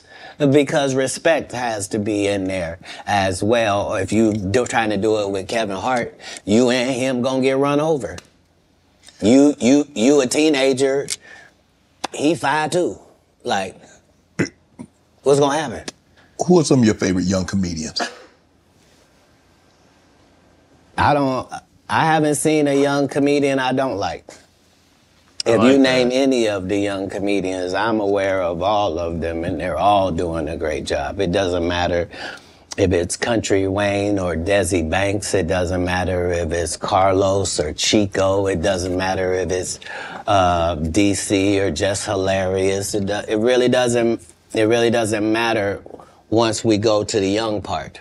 You know what else I noticed too? Sorry to cut this off, but when Katt was like dissing people, he was dissing them for some of their characteristics and some of their traits and some of their decisions they made. He also said like he doesn't really hate anybody. He has nothing but love in his heart and he's happy. So even though he like takes digs at people, it doesn't mean he necessarily hates them, but he's calling them out on their bullshit. So like there's like layers of love, but also like disdain for some of the things they said and the way they treated Katt, which is, you know, it just shows you how intellectual he is and how in touch he is with everything. Zerg Otter said, I thought they fixed your shit a couple months ago. Fuck, dude. YouTube, they made false promises and they fucked me over worse than the shit ever was.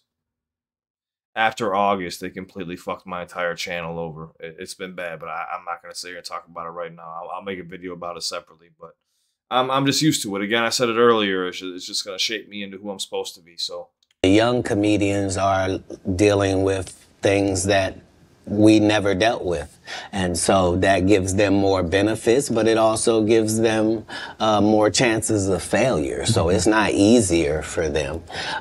So yeah, I'm a big supporter of young comics. We have Miss Pretty Ricky and Takara Williams. I've taken 25 black women on the road in these tours. It's important to me that the young comic gets the benefits and the advantages of the big comics platform. Right.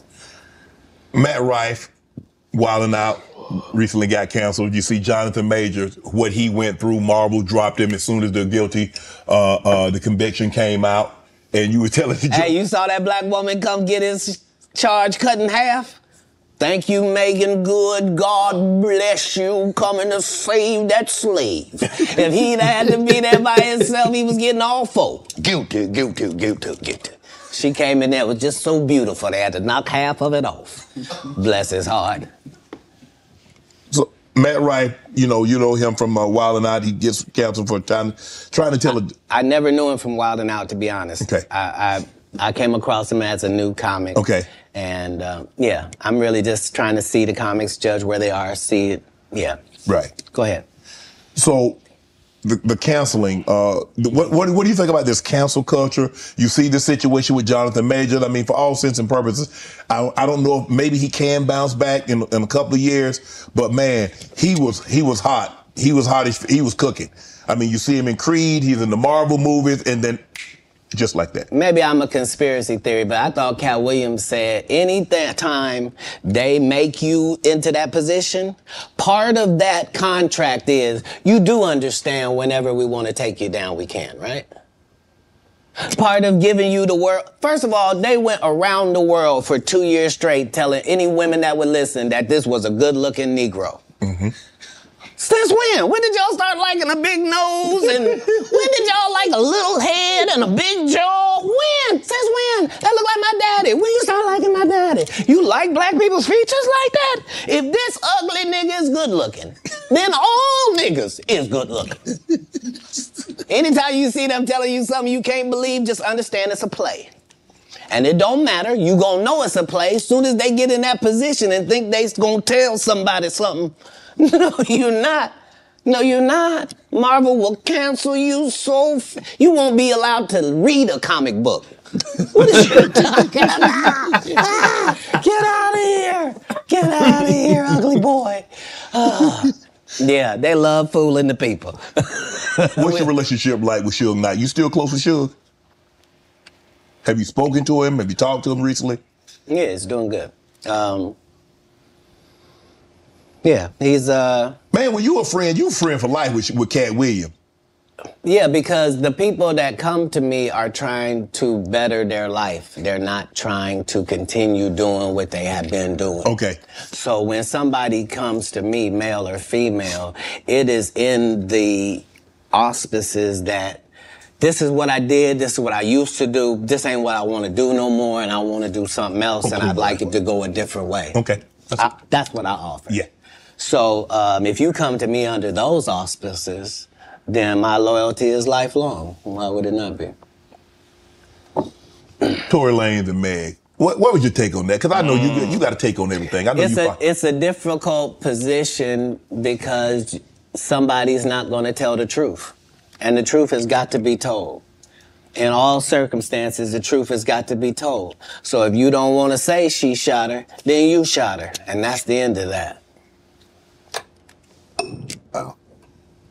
You said have you ever spent time in jail? 30 times. When you was in there, what was going through your mind, Katt? I mean, some people like, man, I had an opportunity to reflect, and I was like, man, this ain't the place for me. I ain't coming back here. When you in, so what? I've never been in jail, and it was my decision to be there. If it's dangerous to be in the hood and you have to have a gun on you for protection, and it's either be judged by judged by 12 or carried by 6, I'm always gonna have my heater on me. So if you want to tell me that you're gonna pull me over 15 times looking for it, I'm gonna tell you 15 times you're gonna find it. Unfortunately, I smoke cigarettes and weed. If you catch me 15 times, 15 times I'm gonna have it on me. What do you think I'm in jail thinking? Oh, I done fuck up. Damn these decisions. I'm not gonna protect my life at all when I get out of here.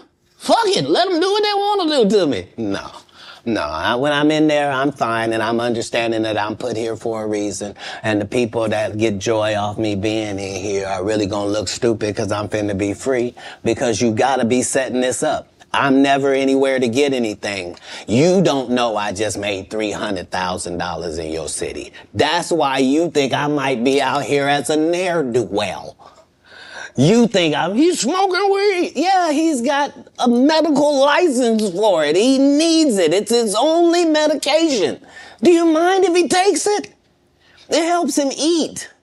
Because he does 19 100 city tours, flying across the line. And so he doesn't get hungry on the regular. He doesn't get sleepy at night. He's got to literally put himself to sleep. He's literally got to make himself eat. So this marijuana helps him do both of those things. Marijuana help you sleep? Oh, yeah. Remember, as a comedian, what you're doing is against your natural timeline. Yeah. Your natural timeline wouldn't be that you would start your workday at 8:00 p.m. Right. And then your workday is over at 2:30 a.m.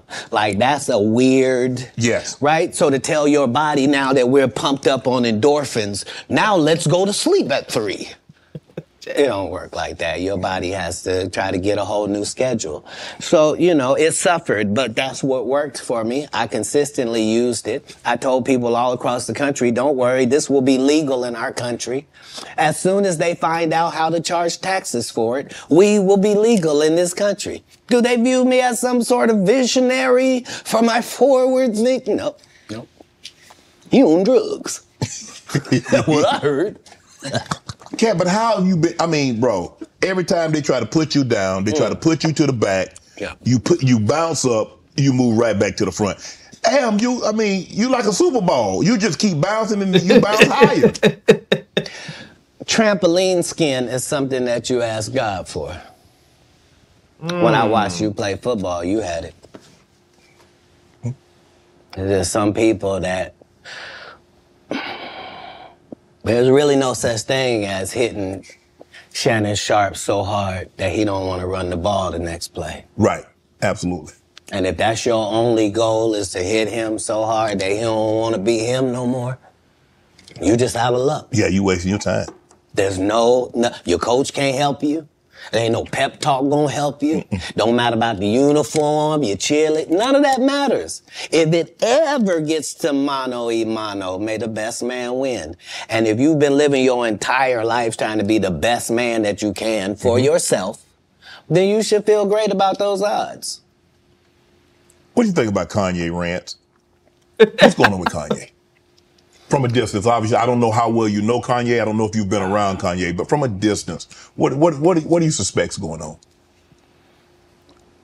A lot of shit. I suspect that we're pretty awful people if we say that somebody got a mental illness and then we watch what they do. If you say somebody got special needs, then why would you be watching them and holding them accountable like everybody else? Wouldn't you grade them on a curve? Wouldn't you go, whew, this guy? Because, I mean, what are we reacting to? What are we reacting to? You're the one that put him in a position where he thought he was God and could call himself Jesus. And you're the one told a guy that writes musical lyrics that he was a genius. Mm-hmm. You're the one that's like, so what do you expect? The guy married a whore. Like, what? Oh, Lord. Like, I didn't mean it like that. I mean, married her because she was one. Not he didn't know. He understood that he wanted that. He courted that. That's what he wanted, to base his family she on. got a good heart, though. I know what you're going to say. Don't you say it, Katt. Don't you say it. I'm going to move the conversation. If what I'm saying is not correct, then how does she end up with Pete Davidson? I mean, it happens all the time. And what if you weren't even good enough for Pete and he leaves you? What do that mean the product was? I don't support or villainize Kanye because I don't understand what it is we want from him. Yeah, he's got mental health disorders, man. He's bipolar. He's probably got some anxiety issues and all types of other things too. And when you're that rich and you're that famous for so long with so many yes men around you, he's smart. Don't get it twisted. He's very smart, but fame fucks people up. I don't think people realize how much fame really fucks people up. It could turn you into being mentally handicapped. I don't know why we look at a basketball player and say, he didn't score no hockey goals this whole season. He don't play hockey. Kanye don't say nothing I can agree with. Okay. He was the weird guy in the beginning with the pink sweaters when we met him. Like, what do you think moving to a beat of your own drum? This dude started a church and kept cussing.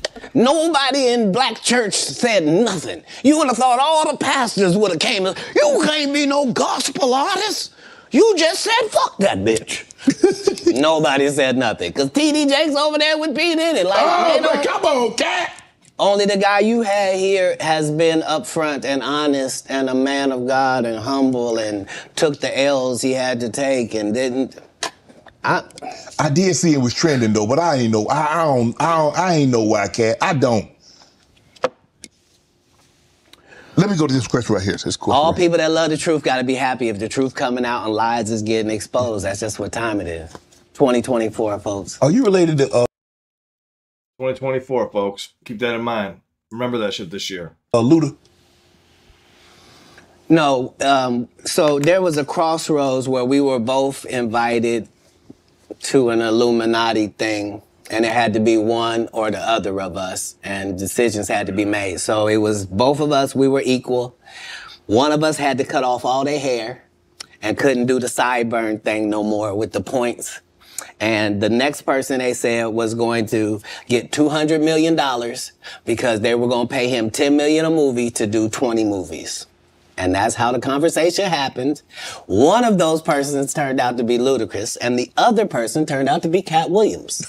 Now, one person ended up with a light-skinned, ugly-faced wife that's never done a... Remember I told you that if I say that, it applied to 7 people? Yes. It's part of what they give you. Okay, I didn't get it. I'm not mad about it. How much money they give? 200? Sir. 200 million.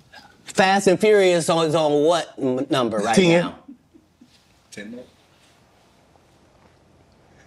200 million. I might need to get me one of them old women look the same. That's what they all end up saying at the end of the day. Kevin told you he wasn't going to wear no dress until they offered him the dress, and then he put it on. And what did he say after he wore it?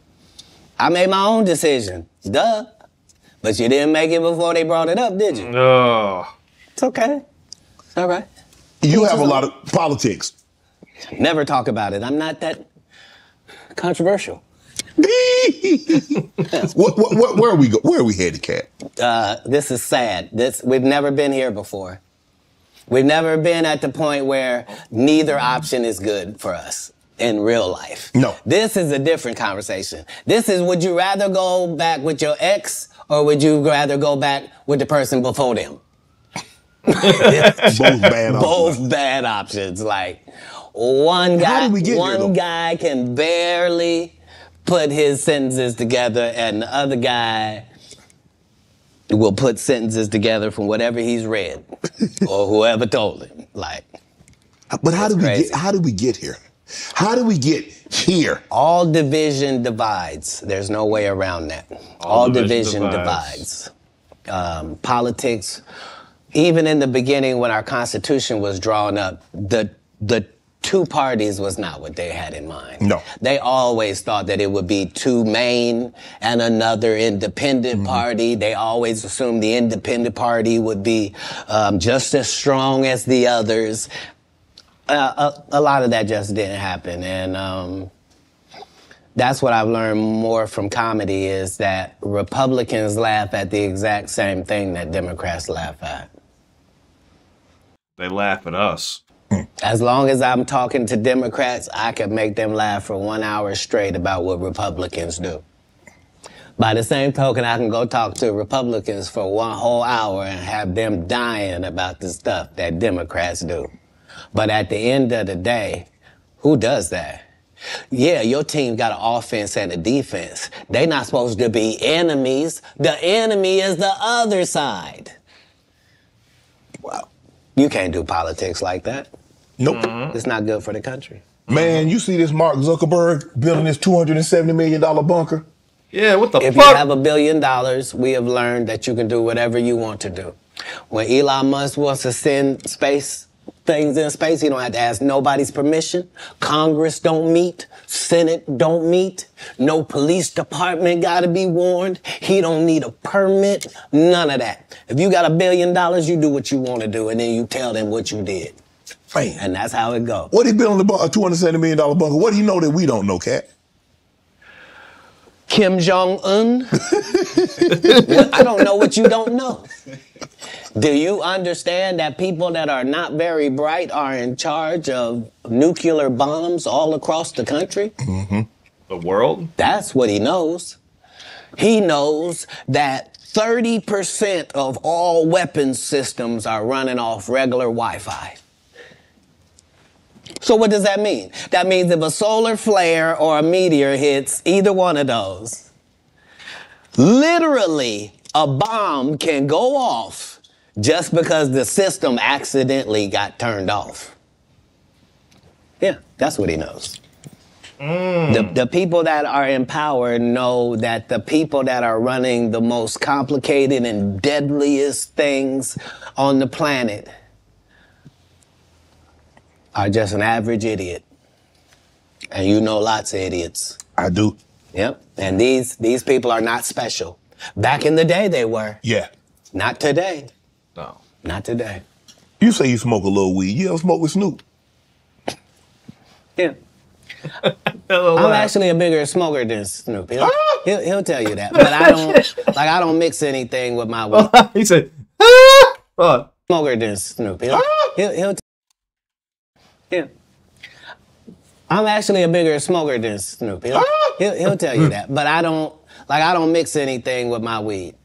I just do weed, right? So nobody has that minimum. I mean, nobody has Nobody does 20 blunts a day like me for 30 years. Like I was the first person to have a weed roller, like somebody whose job it was. Like I haven't rolled a blunt in 20 years. You probably forgot like how. if you go, I'm saying I prefer the saliva of ladies. Oh my goodness. No, understand what I'm saying. If for a blunt, it's necessary for it to get lit, right?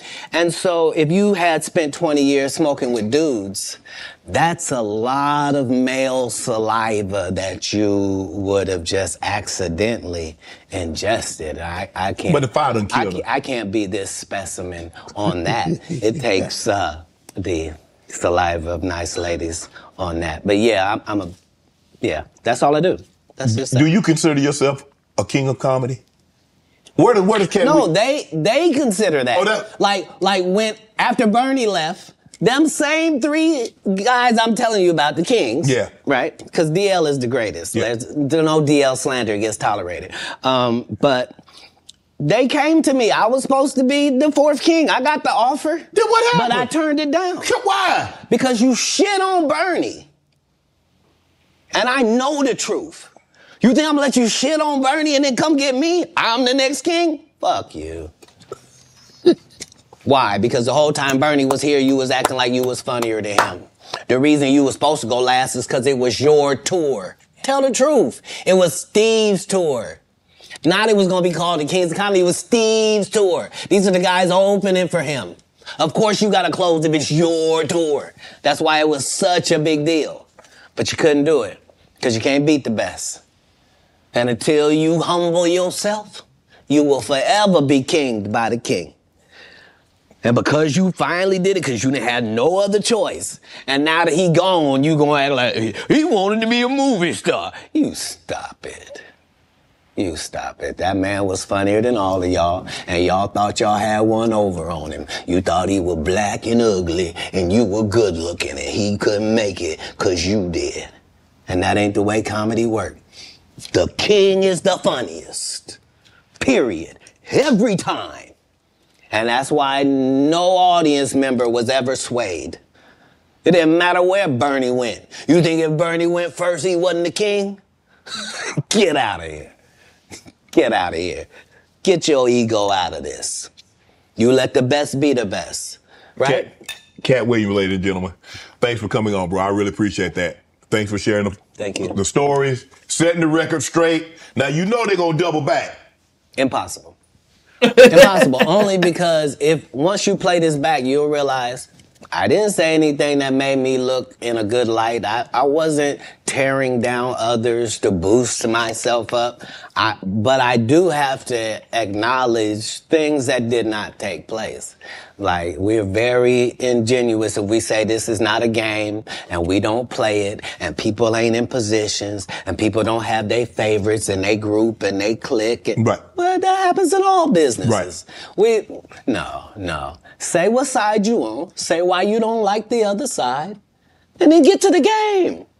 But in the game, I'm wiping the field with them to the point where they don't even compete anymore.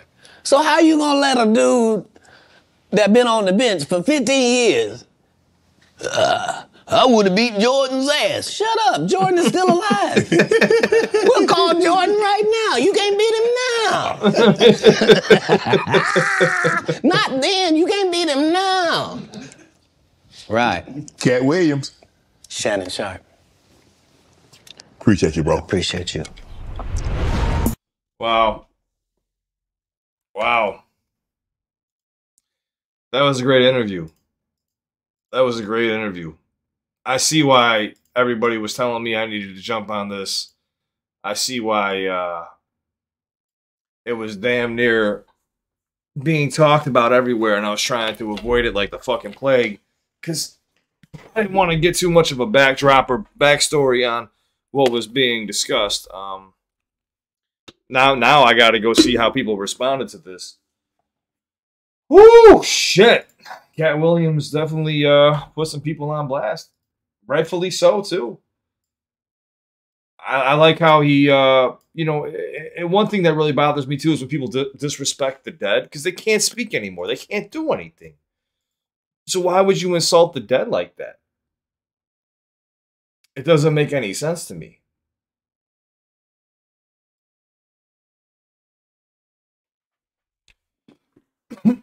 I'm glad he stood on that. He stood on business. He stood on business.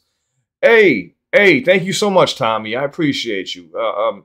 I'm horrible at taking gifts, guys. You know that. I'm horrible at taking gifts, but I appreciate you. You said, what's this 7-minute clip from before Katt talk? How funny is Katt Williams, Joe Rogan experience? Stavros Halkias? Okay, I'll check that out. Let me take a picture. I'll take a picture of it, and I don't think I could do a reaction to Joe Rogan stuff, but I'll try. I'll take a picture for you.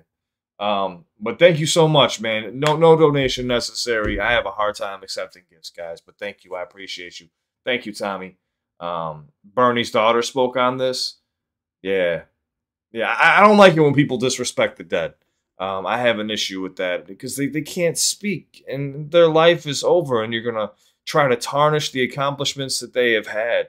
Now, obviously, I'm not best friends with Katt or anything. I'm not best friends with fucking these comics, but a lot of what Katt says makes sense, you know, and he's been very consistent over the last 10 years. You know, so we'll see what comes of this. How many views did that fucking video have? Like 48 million, if I'm not mistaken. Let me get away from my net worth, which I guess somebody's keeping track of my net worth now. Yeah, good luck counting my. Yeah, it says 49 million views. Premiered on January 3rd, so about 2 weeks ago. Jesus Christ. I hope you guys enjoy watching with me. It was something new. I was like, you know, I want to see this podcast. I don't want to watch it alone. I thought it'd be cool to be able to go live and hang out with you guys. YouTube has my monetization turned off, so I can't make any revenue right now. I don't know what the fuck that's about. So I figured, fuck it, why not just go live and hang out with you and watch it together and hang out. This is a hangout for me. You know, this is a place just to relax and kick my feet up and, you know, just chop it up with you guys, and, you know, having you guys around, it means a lot, man. I like hanging out with my family. Joshua John, I used to do heroin, so it took me years to enjoy weed again, and I have zero desire for heroin anymore. I had so many friends die in the last 15 years. I'm sorry you lost so many friends, Joshua, but I'm glad you're doing better. I'm really glad you're doing better, my friend. It will soon have higher numbers than any Joe Rogan clip still on YouTube. Possibly. The only issue is the copyright issues with Joe Rogan stuff, but I'll do my best to check it out. I got to talk to YouTube and see why I can't even monetize my content. I don't know. I was going to go make about 5 or 6 videos, but now I'm hesitant to even release anything. Because I can't do anything right now. Like I can't turn my monetization off or on or anything. So I'll upload as soon as I can, guys. I'm still gonna do my 5 to 6 videos tomorrow. I'm probably gonna post. No, today's Tuesday. I'll post on Patreon on Wednesday too. Don't forget that. And we'll do live donation requests tonight too. It's Tuesday night, so 6 p.m. We'll do the live donation request. Either way, if anything, could just watch and comment on. You're talking about from DKK? Yeah, I'll definitely check it out. No problem. What's up, Wallflower? Very few have taken the time to watch the whole thing, I think, unfortunately. Well, I'm sure they only wanted to watch snippets to kind of make content out of it, to try to boost their views and stuff like that, man. I don't hate on anybody trying to grow their platform.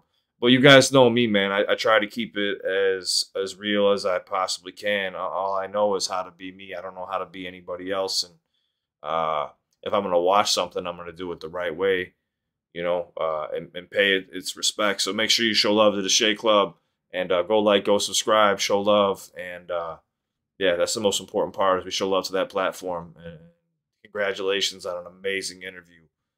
That's what we need. We need more truth.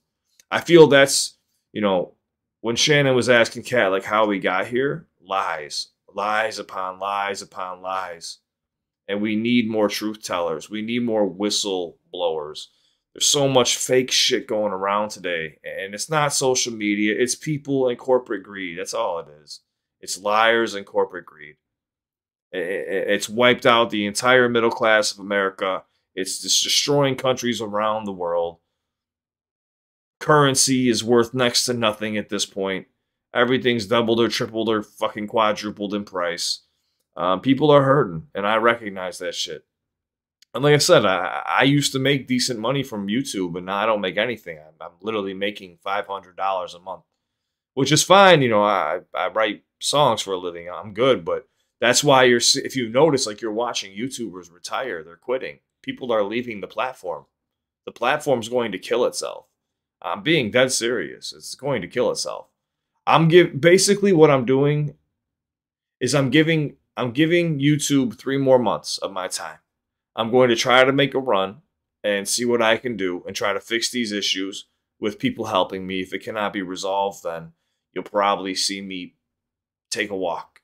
I'll probably still game and stuff on Twitch. I'll probably post a Rumble and Patreon, but I'll probably take a walk from YouTube if things continue the way they do, because, you know, working 9 to 15 hours a day on a channel that's just going to die is kind of pointless, you know. But I'm going to give it another shot. I'm going to give it my all. I'm going to give it my all, and I'm going to work as hard as I possibly can. You guys know me. I might even do another week where I do 50 to 100 reactions in 1 week. So I'm going to try to bust my ass for this platform. But yeah, they're going to kill this platform off, man, which sucks.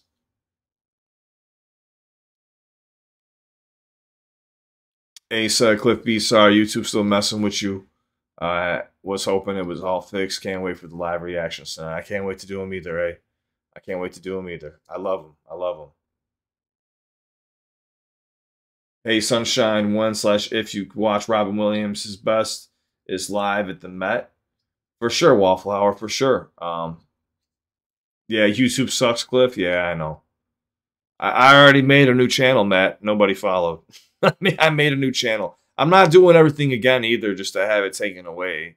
Everything's connected to my social security number. So everything's connected to my name. So it doesn't matter wherever I go. It follows.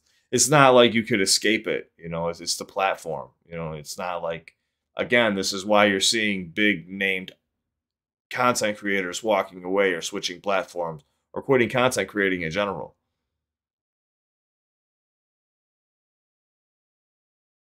Guys, I've already started a new channel. I've been advertising it for the last month. I've only got 500 subscribers, or like 550 subscribers. So, granted, it's a gaming channel, but the reactions, it's just getting nearly impossible. I mean, I'll do a video that does 300,000 views, and I'll make $12. So I'll spend a bunch of time on a video. It'll do well. And I'm not getting paid for it. So there's no point. You know, I mean, I want to help not expose, but I want to help promote artists and stuff like that. But nobody in their right mind could spend 9 to 15 hours a day working on something and not being paid for it. I have to focus on my writing. I have to grow as a person, you know. I have to grow financially as well, too. You know, I want to be able to be well off and set so I can retire, you know, eventually. I can't do everything for free forever. You know, people get upset with me when I charge for anything or I do anything. It's like, well, dude, like, I can't do everything for free. I damn near already do. I talk to everybody for free. I make content for free.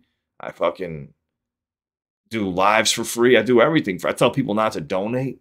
And then when I do like live donation requests, because people ask me to do it, people will harp on me like, you charge $20 for a request. It's like, well, dude, I had no choice or else I'm going to get bombarded. And on top of that, people are charging like $100 a reaction. $20 is nothing. You know, like, I'm not making shit. Especially when it was super chat money, because YouTube would collect $200 from me and then pay me $85 to $90. They were taking like 65%. So I have a lot of quarrels with YouTube, and there's nothing you can really do with them. But again, like I said, I'm working on something right now.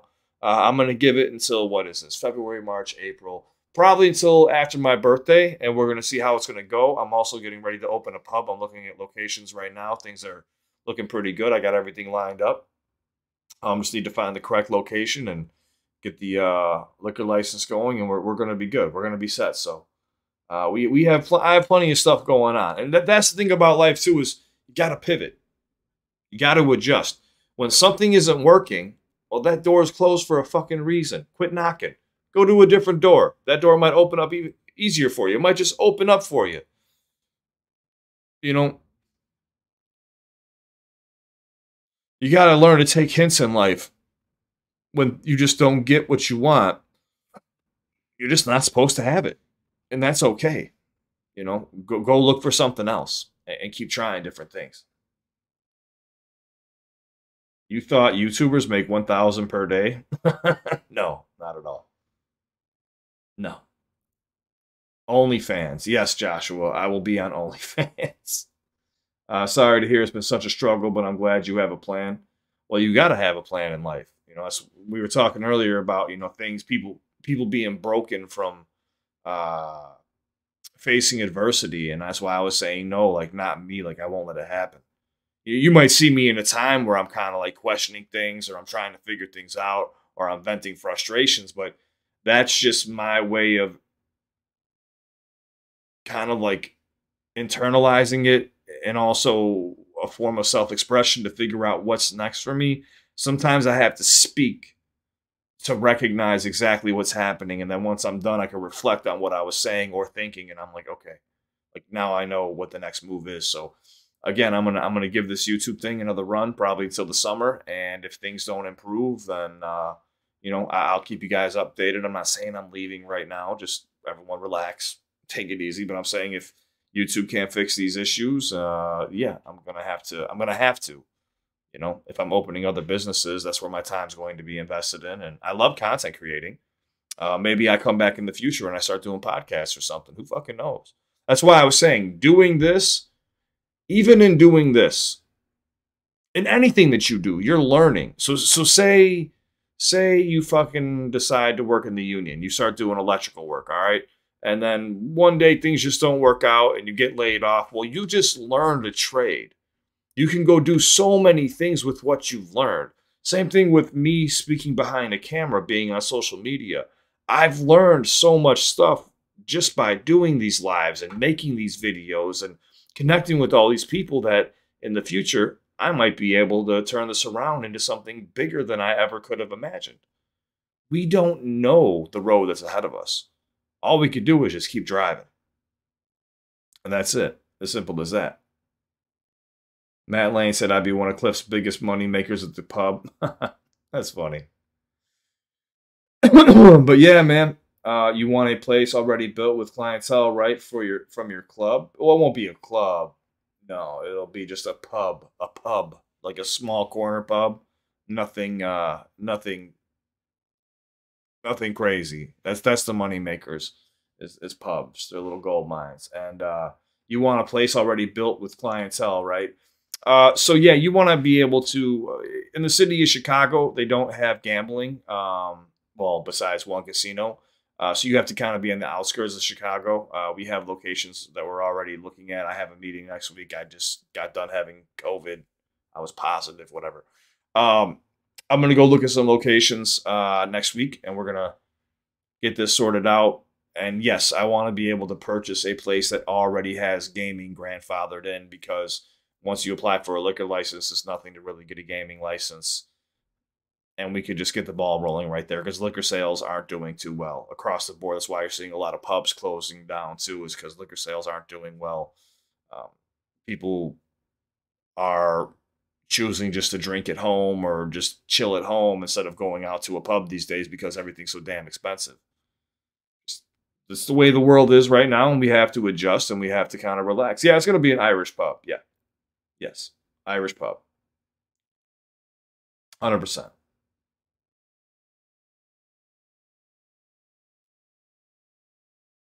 First one, weed is better. I agree.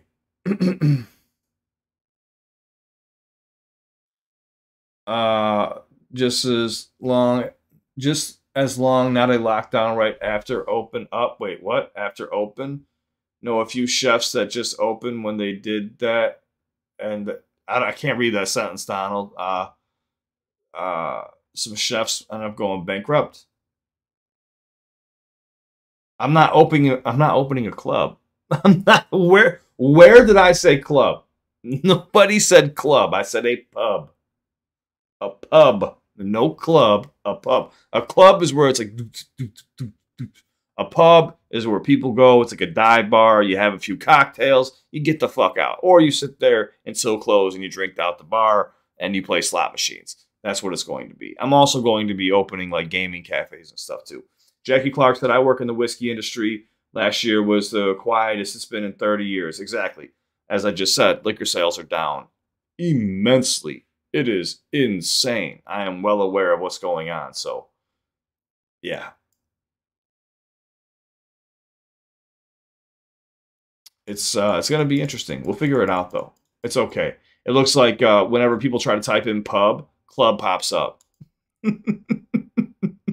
That's hilarious. A dub is where they replace the audio with a different track. Yeah, it's dubbed over. Correct. Correct. But yeah, guys, that was a great episode, man. Thank you for everyone chilling with me and watching this. It was crazy. I did not know it went down like this. Katt was fucking just... Everyone was just catching strays left and right. But, I mean, that's what Katt Williams is he's a truth teller, you know? We'll see what happens. I would love to open a dispensary. Yeah, I mean, here's the thing with dispensaries, though, is they cost millions of dollars to open, and the return, the ROI is not as fat. You're gonna miss out on a lot of money for a long time. Millions of dollars for over 10 years. You don't make your money back that quickly with dispensaries. And on top of that, if you're in Illinois, it costs quite a bit just to apply. And even if you apply, it doesn't mean you're going to get it. So you can go out and spend $275,000 just to apply to get a dispensary, and the state can just keep your money and not ever give you a pub or a dispensary. So, yeah, not there. Apparently, I'm an alcoholic because my phone knows when I'm talking pubs. That's hilarious.